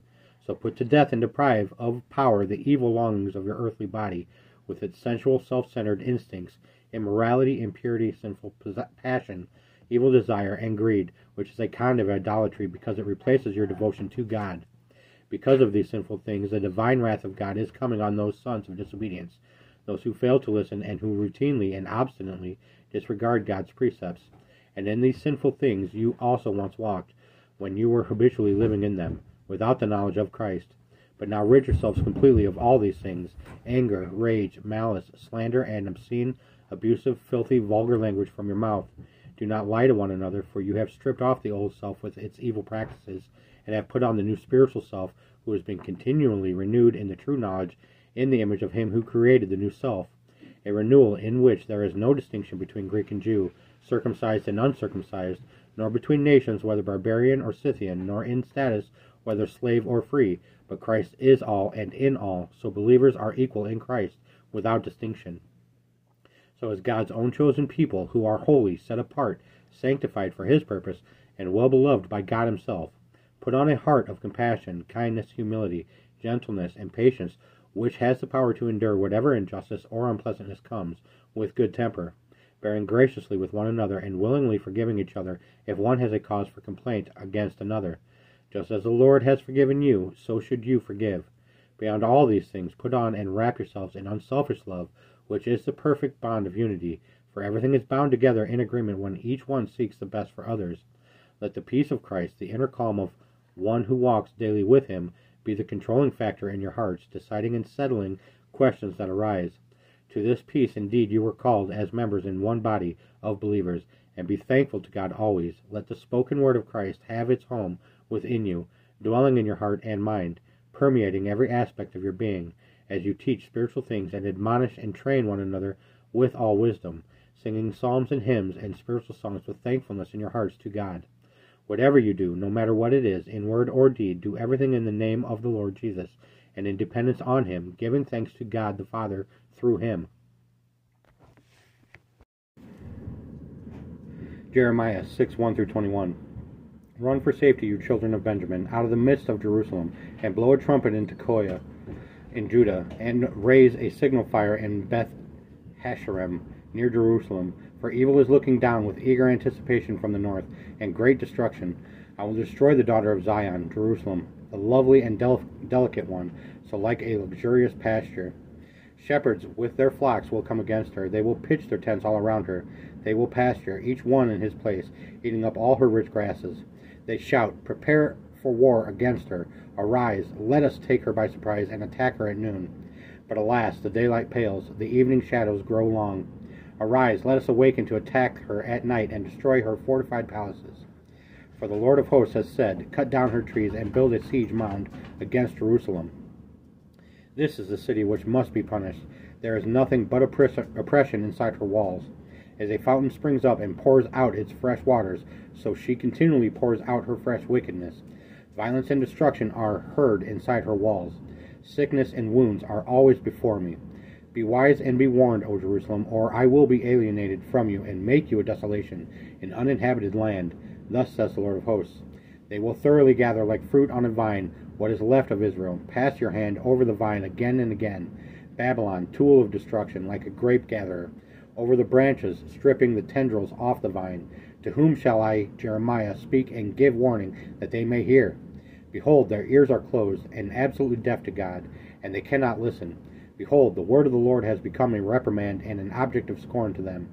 They have no delight in it, but I am full of wrath, judgment of the Lord. I am tired of restraining it. I will pour it out on the children in the street and on the young men gathered together, for both the husband and wife shall be taken. The aged and the very old, though full of days, they are not exempt from judgment.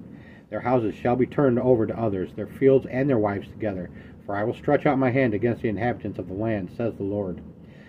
For from the least of them, even to the greatest of them, everyone is greedy for unfair gain, and from the prophet, even to the priest, everyone deals deceitfully.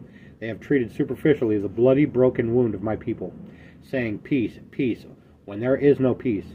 Were they ashamed because they had committed disgusting and vile things? No, they were not ashamed at all. They did not even know how to blush at their idolatry. Therefore they will fall among those who fall. At that time that I punish them, they will be overthrown, says the Lord. Thus says the Lord, stand by the roads and look, ask for the ancient paths, where the good way is, then walk in it, and you will find rest for your souls. But they said, we will not walk in it. I have set watchmen, prophets, over you, saying, listen and pay attention to the warning sound of the trumpet. But they said, we will not listen. Therefore, hear, O Gentile nations, and see, O congregation, what vengeful act is to be done to them. Hear, O earth, behold, I am bringing disaster on this people, the fruit of their schemes, because they have not listened and paid attention to my words. And as for my law, they have rejected it also. For what purpose does frankincense come to me from Sheba, and the sweet cane from a distant land? Your burnt offerings are not acceptable, and your sacrifices are not sweet and pleasing to me. Therefore, thus says the Lord, behold, I am laying stumbling blocks before this people. The fathers and the sons together will stumble against them. the neighbor and his friend will perish. A perfect example of this is my friend Sean having stopped drinking alcohol. On his birthday on 7/10/2023, he fell off the wagon, having bought a bottle of hard alcohol. I went to his room that night to talk with him when I noticed he was drunk. Both his body movements and his speech were telltale signs of this. I asked God if I should say something to him and what I should say. God told me to say nothing, to let Sean sit in his guilt for having done this so he can reflect on it. It is our guilt of sinning against God and Jesus Christ which brings us low enough to seek them out for repentance, forgiveness, and salvation. After I came home from court on 7/11/2023, both Sean and my son Dylan were in the kitchen as Sean was making his signature popcorn, which is delicious, by the way. I ate 2 bowls of it, and I do not like popcorn. God has placed this gift in Sean to pursue. After talking with Sean for a minute, I could tell he was drunk yet again, so I asked God what he wanted me to do, as this is part of the reason God has sent my son and I here to help him overcome and get closer to God. God again told me to sit back, observe, and let Sean's conscience guide him back to God and Jesus Christ, so I did. Shortly after our conversation, Sean's sister and her boyfriend came over to see how Sean is doing with his sobriety, as they were also trying to help him through this. They immediately saw the same thing I have on both the previous days. They asked my son if I had noticed this and what I have done about it. Dylan told them that I have witnessed it, but I was waiting for God to tell me when to bring it up to Sean so he can be refocused again. They both agreed with me that while he was intoxicated, we should not approach the situation. They are coming to talk with Sean today when he is sober. During these times, Satan has been hard at work in Sean, derailing his efforts to stay sober and seek God. I watched him kick his dog as I was having God bless him. This is something that shocked both my son and I, as it is not in Sean's character to do this. Over the past 2 to 3 days, Sean has let go of all of his responsibilities as Satan has been attacking him. But God told me to let him go through it because if I did, it would act as an outside force pushing him back to it. And I would only serve to push him further away. This is why God will isolate you, take everything away from you, and keep bringing the same issues back to you until you get it right by seeking and relying on Him and Jesus Christ alone. Hopefully those who are going through these storms will learn from them before they do not have a choice to get it right. God also told me that night that it is time to give him the weed he has allowed me to use for sleep. I have been patiently waiting for God to remove this from my life as well as cigarettes. I have been in constant prayer for their help in pulling me through repentance of my sinful ways, to which God told me to keep in prayer and to wait until He said it was time to give it to Him. I could not have been more ecstatic to receive this word from Him. I had given it to my son to destroy as he had been praying to God for this very moment for a while as well. God keeps His promises. Just remember, it is and always will be on His perfect timing. So if you feel like you have failed God in your attempts at stopping sinning against Him, know that you have not disappointed Him. He knows you are going to slip from time to time, that when you do, you need to pray for forgiveness, their help and repentance for your sinful ways, and to be put back onto their path for your life. Do this, and it will be so. Just be patient, and at the perfect time, God and Jesus Christ, our Lord and Savior, will pull you through. After I had given the vape to my son for him to destroy, my friend came outside noticeably drunk. I asked him as to why he had slipped back into drinking, to which he replied, there wasn't anything that triggered it.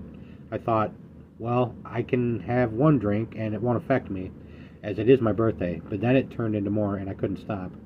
It made me realize that I can't have just one and be done because I can't control it. I told him, you need to pray your way through it with God and our Lord and Savior Jesus Christ like you did the day I took you to the hospital for it. That day was far worse for you than these last 3 days. If you do this, you will make it through. Shaw did not like this, as the spirit inside of him rebelled against the Spirit of God in me that was counseling him. So he attacked me verbally. He said, don't push your beliefs on me. I responded, I am not pushing my beliefs on you. What I am doing is providing you with the truth. He instantly clapped back. What are you, a prophet from God? I said, yes, actually I am. He replied, BS. No one can talk to God. God doesn't talk to anyone. God never did anything for me or my family. I told him, yes, He has. You are still breathing. All the situations that you should have died from, God saved you from these, whether you can see it or not. Then I said, don't ever blame God for anything or tell me God doesn't talk to me or anyone else. At that point, I got up and then told him to have a wonderful night, that I love him, and I am not mad at him. Then I went inside. My son stayed outside with him while he kept degrading and persecuting me. He told Dylan, I grew up in the church. Your dad didn't. I was 7th in the nation for Bible quizzing when I was young. Your dad doesn't know a god darn thing. Sean ranted and raved for roughly 30 minutes as the evil spirit attached to him had his way with him. After which he told my son to tell me he was sorry, and as his guilt prevented him from coming to tell me himself.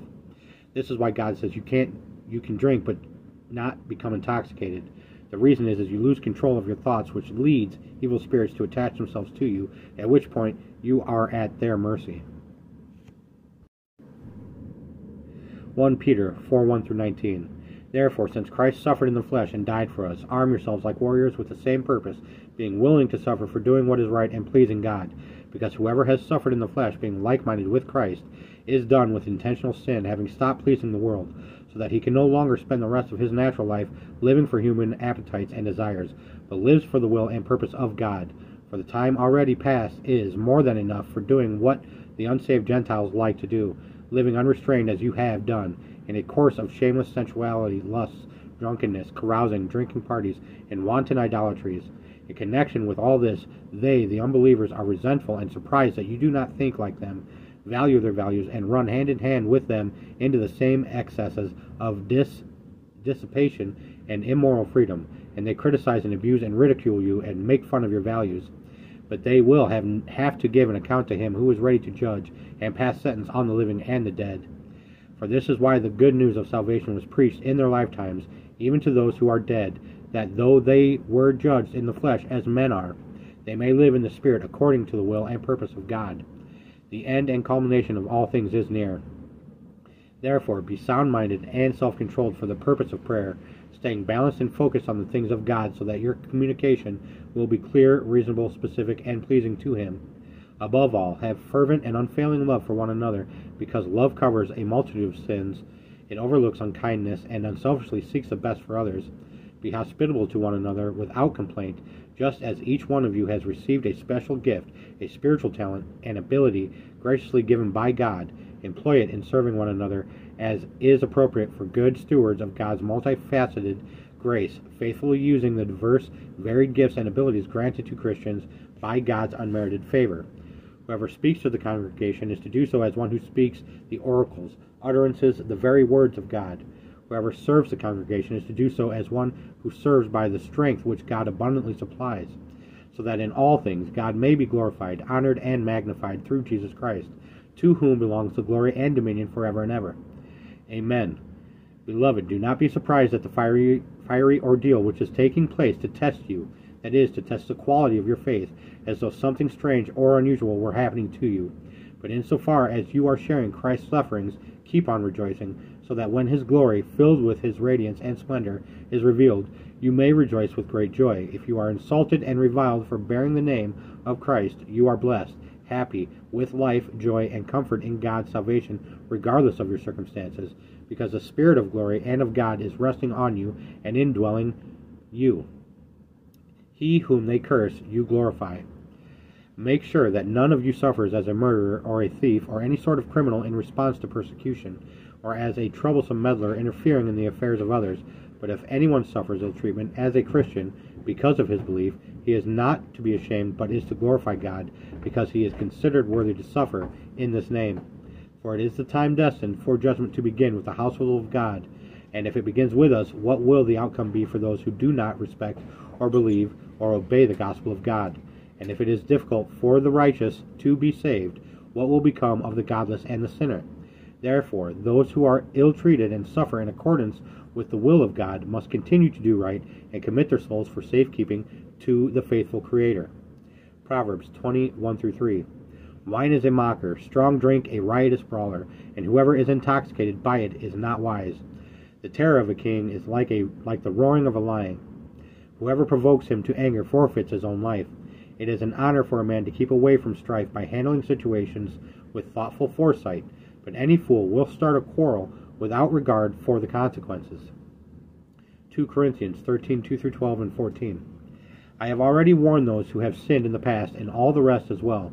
And I warn them now, even though I am absent from you, as I did when I was with you the second time, that if I come back I will not spare anyone, since you seek forensic proof that Christ is speaking in and through me. He is not weak or ineffective in dealing with you, but powerful within you. For even though he was crucified in weakness, yielding himself, yet he lives resurrected by the power of God his Father. For we too are weak in him, as he was humanly weak. Yet we are alive and well in fellowship with him because of the power of God directed toward you. Test and evaluate yourselves to see whether you are in the faith and living your lives as committed believers.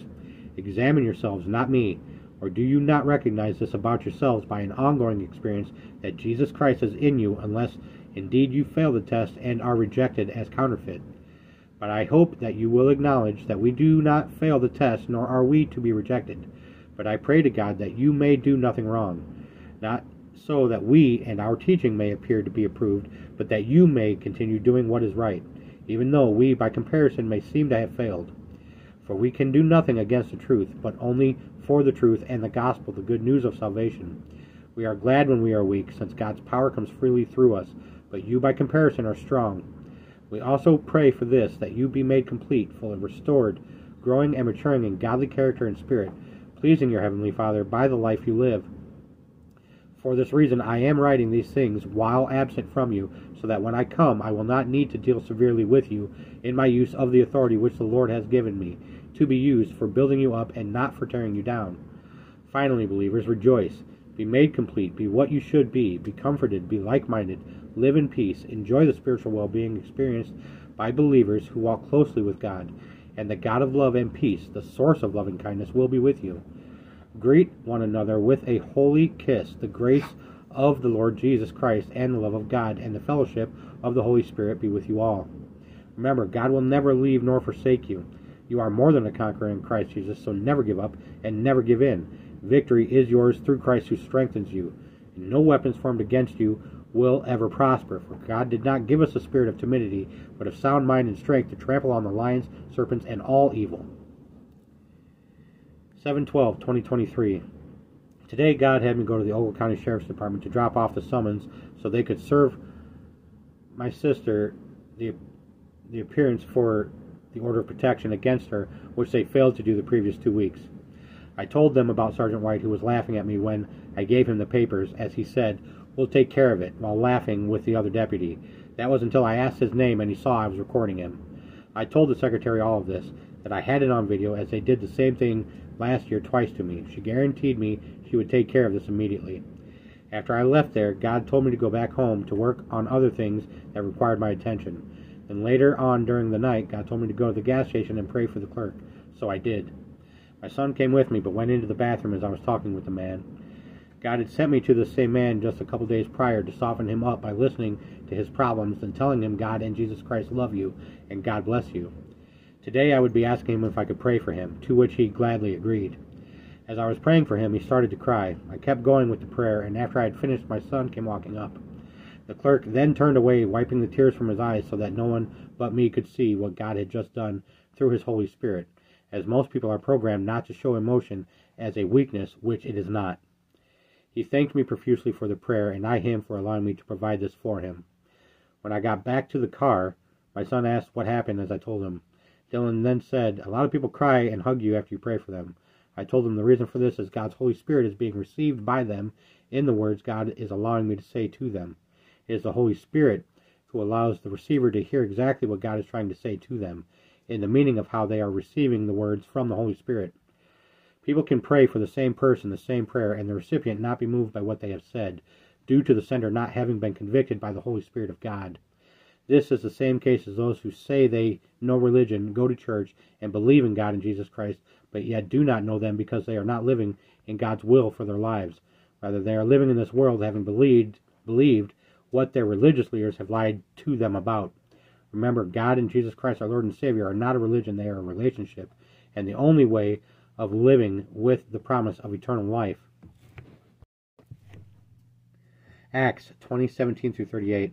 However, for Miletus he sent word to Ephesus and summoned the elders of the church to meet him there.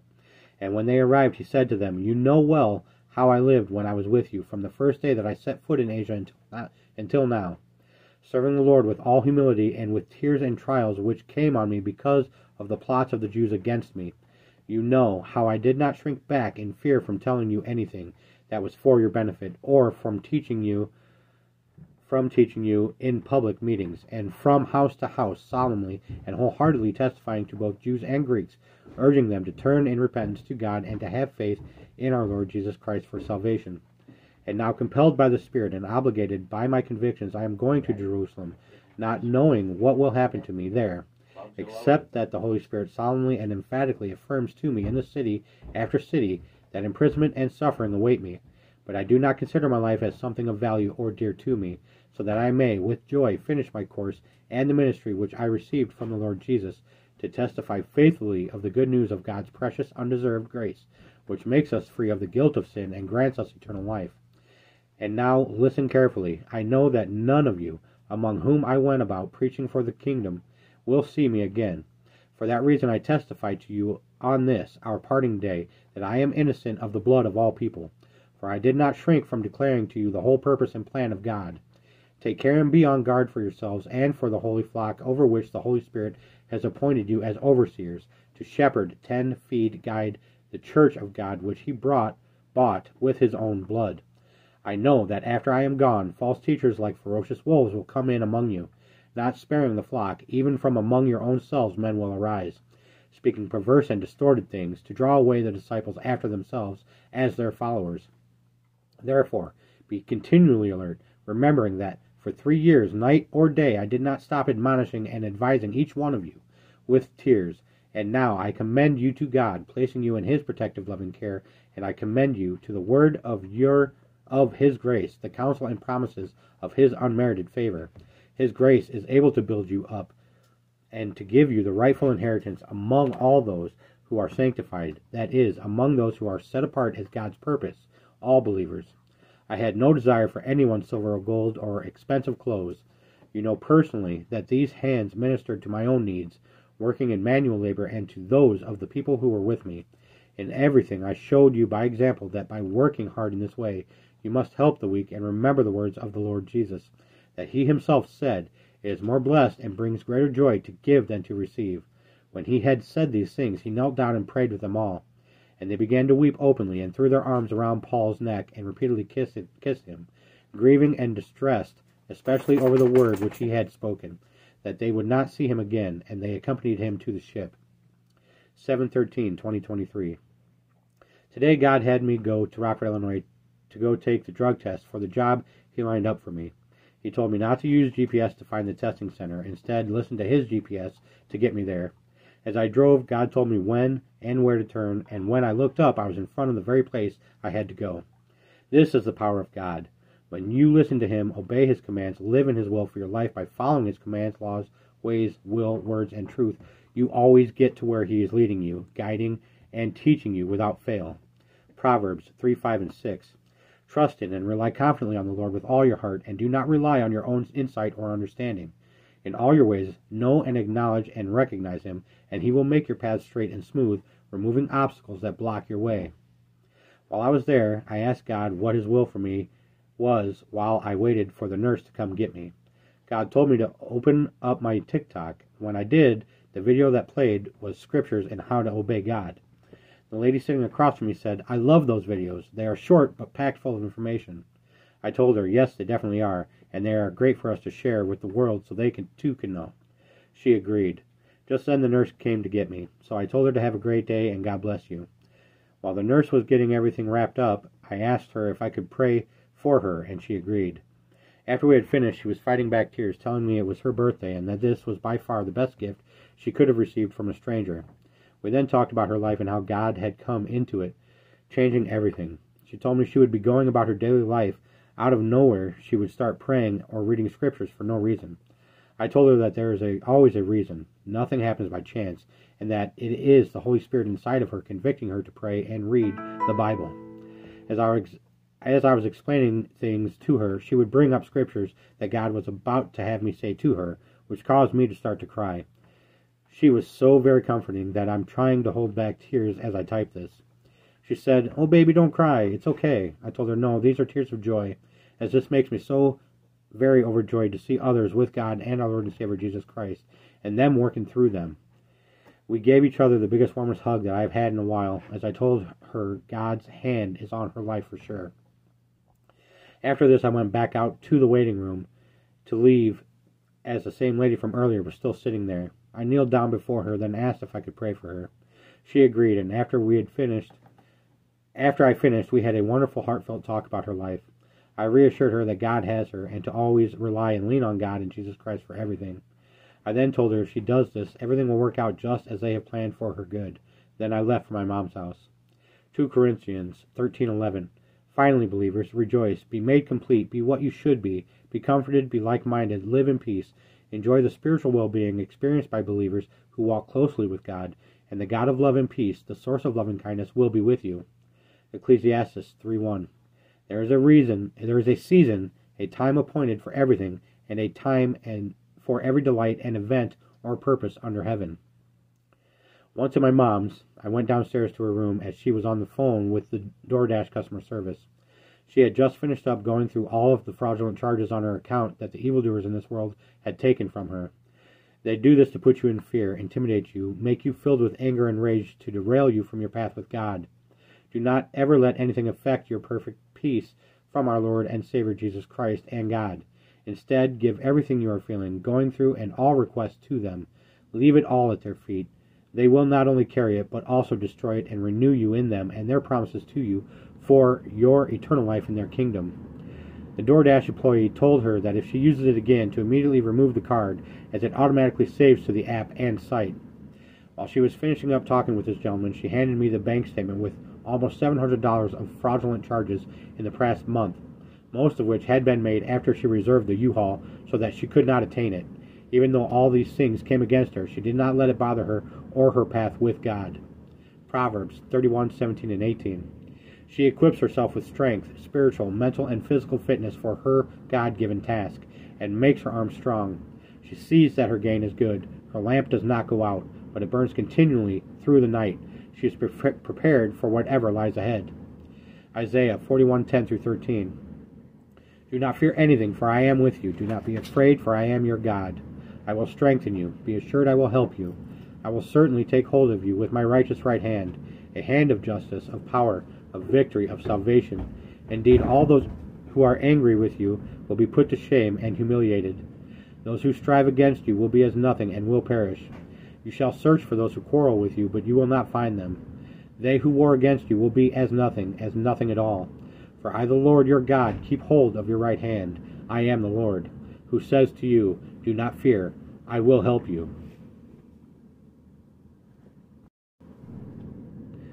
After this, we said our goodbyes, hugged, then I left for home. On the way, the evildoers ramped up their vehicular intimidation, thinking it was going to subdue me, including an Ogle County Sheriff's deputy, but you know me well enough by now to realize it only ever emboldens me. When I got home, my son and I had a very tense discussion as he felt that I do not have his best interests at heart.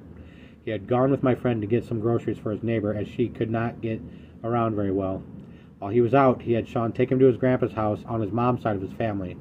They have not contacted him, or even acknowledged his birthday for 6 years. He then started to blame me for everything wrong in his life.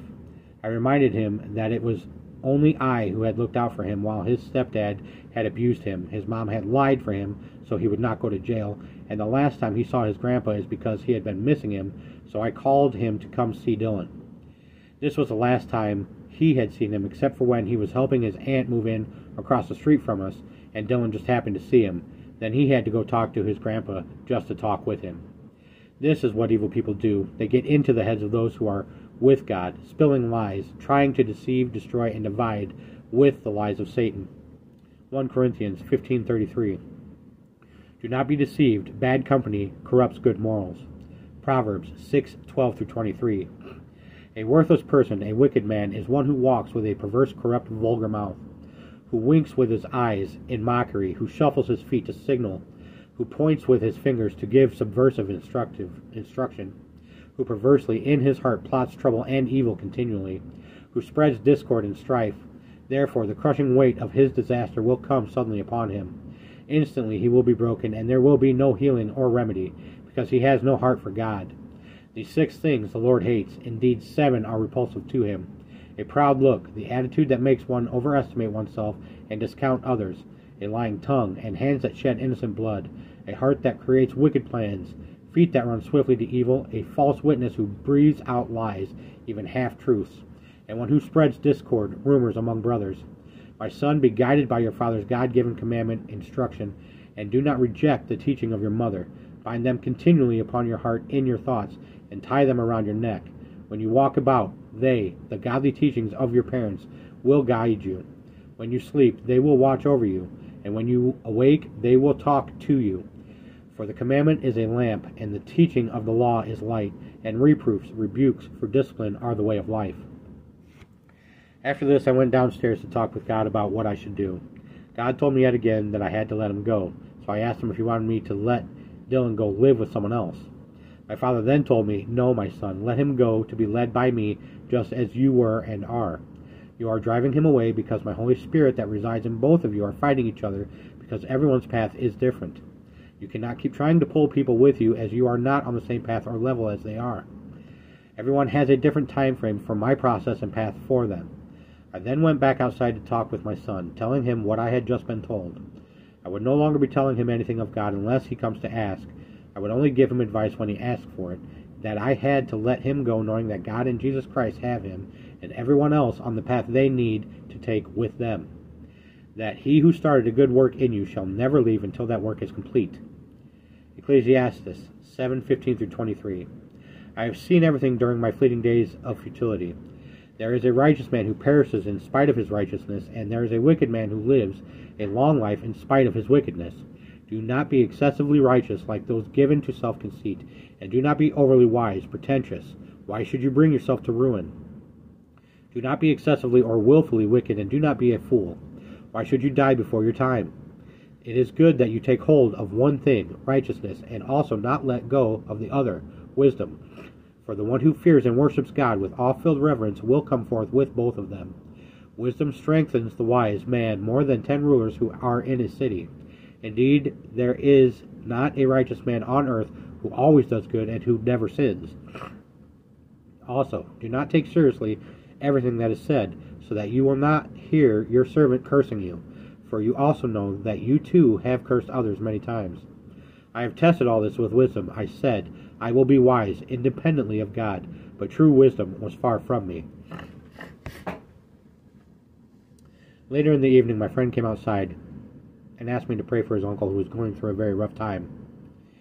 He is in the hospital. Both his legs are black, as he also has diabetes, and he is unable to talk now. I happily agreed to this. As we prayed, he was crying as I fought back my tears. After this, he apologized for what he said to me the night before. I explained to him that I needed not to push as hard as I did, and the reason he fought back against it was due to his intoxication, which allowed the evil spirit to take control of him. He finally understood. He agreed with me, then put it into these very succinct words. It's because when you are intoxicated, you have lost control of yourself, which is why we are so easily taken over and unable to stop it from happening. To which I said, be of sober mind and do not give the devil a foothold. That enemy of yours, Satan, walks around like a roaring lion, looking for anything to kill, deceive, steal, and destroy. After this, we all went to my room to watch a movie before calling it a night. 2 Chronicles 7:13-16. If I shut up the heavens so that no rain falls, or if I command locusts to devour the land, or if I send pestilence and plague among my people, and my people who are called by my name humble themselves, and pray and seek, crave, require as a necessity my face, and turn from their wicked ways, then I will hear them from heaven, and forgive their sin, and heal their land. Now my eyes will be open, and my ears attentive to prayer offered in this place. For now I have chosen and sanctified and set apart for my purpose this house, that my name may be here forever, and my eyes and my heart will be here perpetually. 7/14/2023. Today God had me go to Dixon, Illinois to apply for some jobs while I wait to start my new job in a few weeks. Of course, the evildoers still believe they can affect me in some sort of way for their benefit, but as I always say, it only emboldens me. God had me pull into a gas station and wait in the van until he told me to go pray for one of them who was trying to intimidate me. Much to my surprise, it was a Lee County Sheriff's deputy. I got out, then walked over to him as he nervously looked at me, then asked if everything was okay. I told him, everything is always perfect. I just came over to you to ask if I could pray for you. He eagerly agreed. As I prayed for him, I could feel his body shaking while I held his hands. When I finished, he thanked me and said, God bless you. I left there to go about my father's business for the day, applying at various businesses he told me to. while praying for people along the way.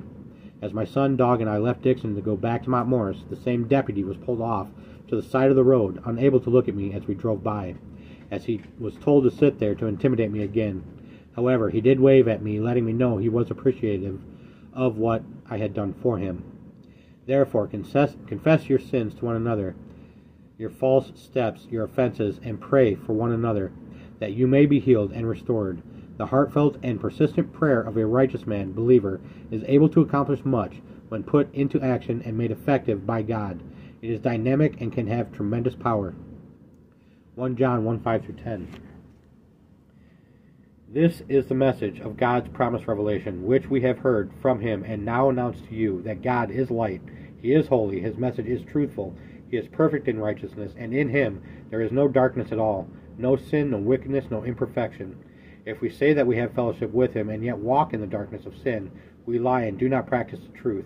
But if we really walk in the light, that is, live each and every day in conformity with his precepts of God, as he himself is in the light, we have true, unbroken fellowship with one another, he with us and we with him. And the blood of Jesus, his Son, cleanses us from all sin by erasing the stain of sin, keeping us cleansed from sin in all its forms and manifestations. If we say we have no sin, refusing to admit that we are sinners, we delude ourselves, and the truth is not in us. His word does not live in our hearts. If we freely admit that we have sinned and confess our sins, he is faithful and just, true to his own nature and promises, and will forgive our sins and cleanse us continually from all unrighteousness, our wrongdoing, everything not in conformity with his will and purpose.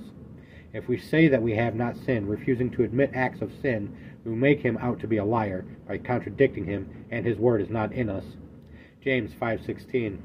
Therefore, confess your sins to one another, your false steps, your offenses, and pray for one another, that you may be healed and restored. The heartfelt and persistent prayer of a righteous man, believer, is able to accomplish much when put into action and made effective by God. It is dynamic and can have tremendous power. 7/15/2023. Today I went with Sean's mom to Sterling, Illinois, to the food pantry. As we drove there, we talked about her son's addiction to alcohol that will kill him shall he not give it to God. We had a very productive conversation concerning this and came to God's plan for him to overcome this. When we arrived at the food pantry, there were vehicles lined up an hour earlier than they opened, showing the great need in this world. We talked about various subjects, including her family history, the history of Oregon, Illinois, becoming one town rather than Oregon and East Oregon, which was a township and not a part of Oregon at that time, amongst many other subjects. We talked for 30 to 40 minutes before I got out to have a cigarette, at which point an elderly gentleman in the van next to us came to the back of his van so that I could pray for him. While I saw him rummaging through his van, I noticed that his nose was running due to him trying to hold back his tears, waiting for me to engage him in conversation. It was at this moment that God told me to pray for him, so I did. He gladly accepted my request. When I had finished my prayer, I went to let go of his hands, but he held on tightly, then started praying for me as well. I bowed my head. Then he put his head on mine as he prayed for me. This was quite unexpected, as almost everyone I pray for does not offer the same to me. When he had finished, we continued to talk, then gave each other a big warm hug. After this, the lady behind him put her head out the window, telling us she was praying with us as well, even though she could not hear our conversation. The gentleman and I approached her as she got out of her car. She started to tell us she was almost in tears as he and I prayed together. I asked her if she would like me to pray for her as well, as she happily accepted. All three of us joined hands as I prayed for her. Then the gentleman prayed for her, and she prayed for both of us when he had finished. We hugged, then the gentleman went back to his van as she asked what church I went to. I told her I do not go to church. God is who teaches, leads, and guides me. She responded, "Well, the Bible says we need to be in church to give and receive support." I replied, "Actually, the Bible says we are to be around like-minded people who are the true church, not a church itself." I tried telling her that for the most part churches are dead and teaching incorrect doctrines, but if she feels that she is at the right place, then she needs to discern what is being preached so she isn't led astray. I told her anything she hears or reads needs to be evaluated and to only take what is meant for her from God, not man. She asked if I am a pastor. I replied, "From God, not man. Man does not appoint man to preach. Only God does this." As we were talking, she pointed out a helicopter flying extremely low, heading directly over top of us. This was the evildoers in this world, of which she is a part of, as she was trying, just as the rest of them, to get me to join their church, whereby foregoing God's plan and purpose for my life and his kingdom. The entire time I was talking with her and the older gentleman, God was there as an eagle flying over us. Then as the helicopter came, stayed directly underneath it. God shows me this quite often, that I am on the right path when I am traveling with eagles, hawks, and falcons. But just as I told you before, they do not scare, intimidate, or bother me. They only serve to show me I am doing exactly what my Father has planned for me, which always emboldens me. When we left the food pantry, God told me to stop at the same gas station as I did the other day. This was to pray for the cashier, who reluctantly accepted, but was very happy and graciously said, "God bless you."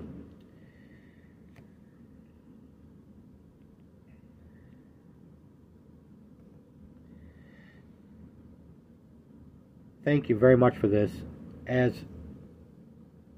you very much for this.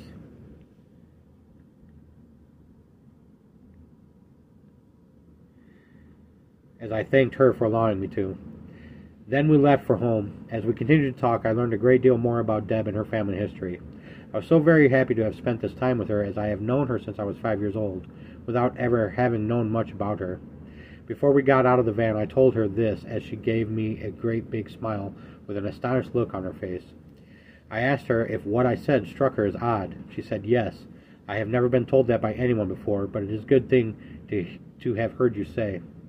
As I exited the van to have a smoke before getting the groceries, Sean and George, his dad, were outside. They took care of all the groceries while I finished my cigarette. Then I went inside, as Deb told Sean we were going to get him into a rehab. If he did not accept it, we would have to do something else. At which point he looked at her, then said, "You do not have to do that. I am done with all this BS I have been living in. I am tired of it all. I cannot do it anymore. I cannot do it to you guys anymore either." She looked at him, then said, "You have told everyone these things before." He replied, "I know I have, Mom, but this time I am promising you I am not drinking anymore." When Deb told me this, she said he had never promised her this before. He had with other people, but never her. She told me yesterday he asked to borrow her car, and she told him, "No, you will never drive my car again.